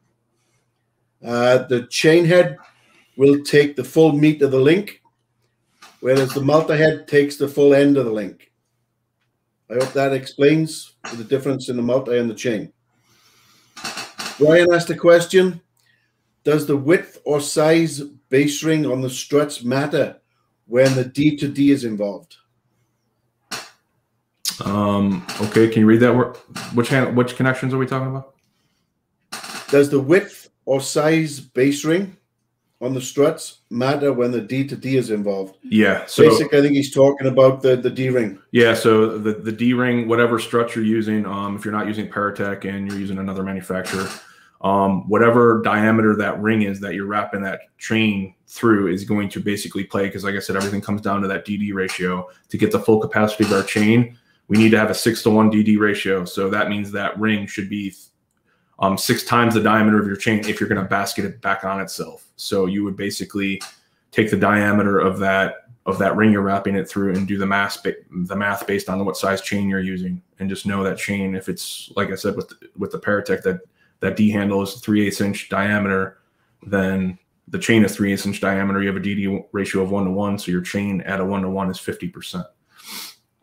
So bigger is better. Okay, GRNE. Because we typically pull in horizontally in a life safety environment, should we apply overhead lifting standards to the most fire department operations? So that's a decision you have to make as a company and as a department. If you don't ever intend using your chain as overhead lifting chain in like the USAR world or working with recovery, and you have no intention of ever lifting things vertically and working underneath them, then if you operate outside of those limitations, like I said, that doesn't apply to horizontal movement. You can use grade 70 chain and other carbon steels to do horizontal dragging and winching and stuff like that.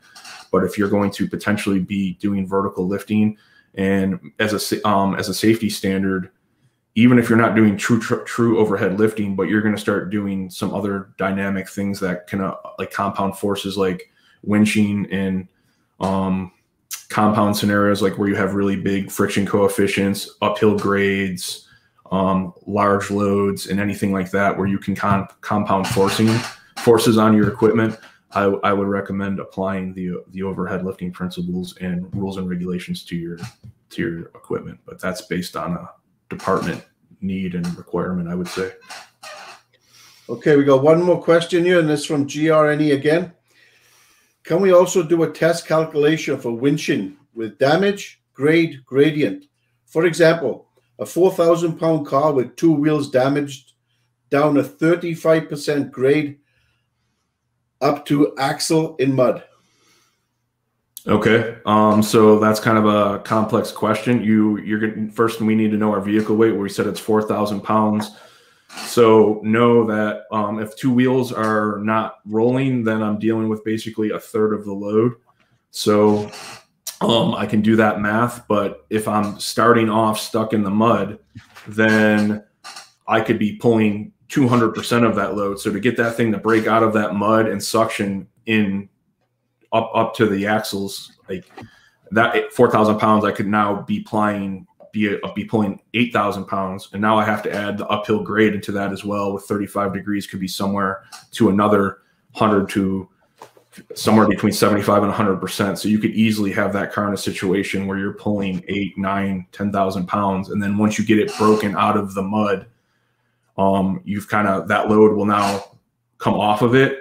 And then you would be basically dealing with your 2 fixed axles and 2 rolling axles, which would be a third of the vehicle weight. So you could basically take that vehicle and put it in all sorts of different situations and decrease or increase the load that's being applied and understand it's dynamic. Once you get through that, then the load's going to come off. Like a perfect example is if I have an underride scenario and I lift the truck and I go to drag the car and I have all 4 suspension captured, I'm going to be pulling somewhere between 2/3 and 100% of that vehicle weight. I actually account for 100%. I just say 25% per axle. It gives me a little wiggle room and it's just easier to do the math. So if I know I have 4 wheels that are fixed, I'm pulling 100% of that vehicle weight. As I start to pull it out and I get daylight and the further I pull the car, then I can start release the back suspension. And now I've just cut that force that I'm dragging in half. And then once I get the car completely out, release the front suspension. And typically if the car is in park or the parking brake's depleted, you're only going to have at the most 2 wheels rolling. So you're at least pulling 50%. So I know that was kind of a long-winded answer, but it's going to be completely dependent on the situation and the weight of the vehicle. Okay. Yeah.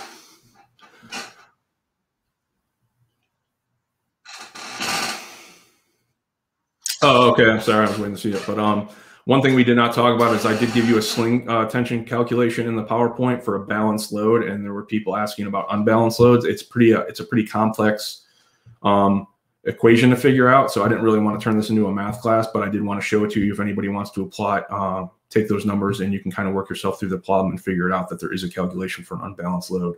Just understand the big thing to get is you're going to have obviously a higher percentage of load on one side than the other. So you can basically find the center of gravity and do the math based on each side of that. You can have an idea. Just understand that the heavier side, obviously that sling is going to have substantially more tension on it than the other. So I just wanted to put that in there so people have the ability to see it and play with it on their own if they chose to. Yep. Thank you, Josh. I hope you enjoyed the webinar. Until the next time, we'll see you later. And this presentation will be up in YouTube, so you can go back and take a look at it anytime you want. Again, my name is Nigel Leatherby. I'm the training manager with Paratech. Along with us was Chris Fremstead. He's the RSM down in Texas. And again, thank you to Josh Thomson with Blue Collar Network for helping us with this presentation and doing the presentation for us. Thanks for having me.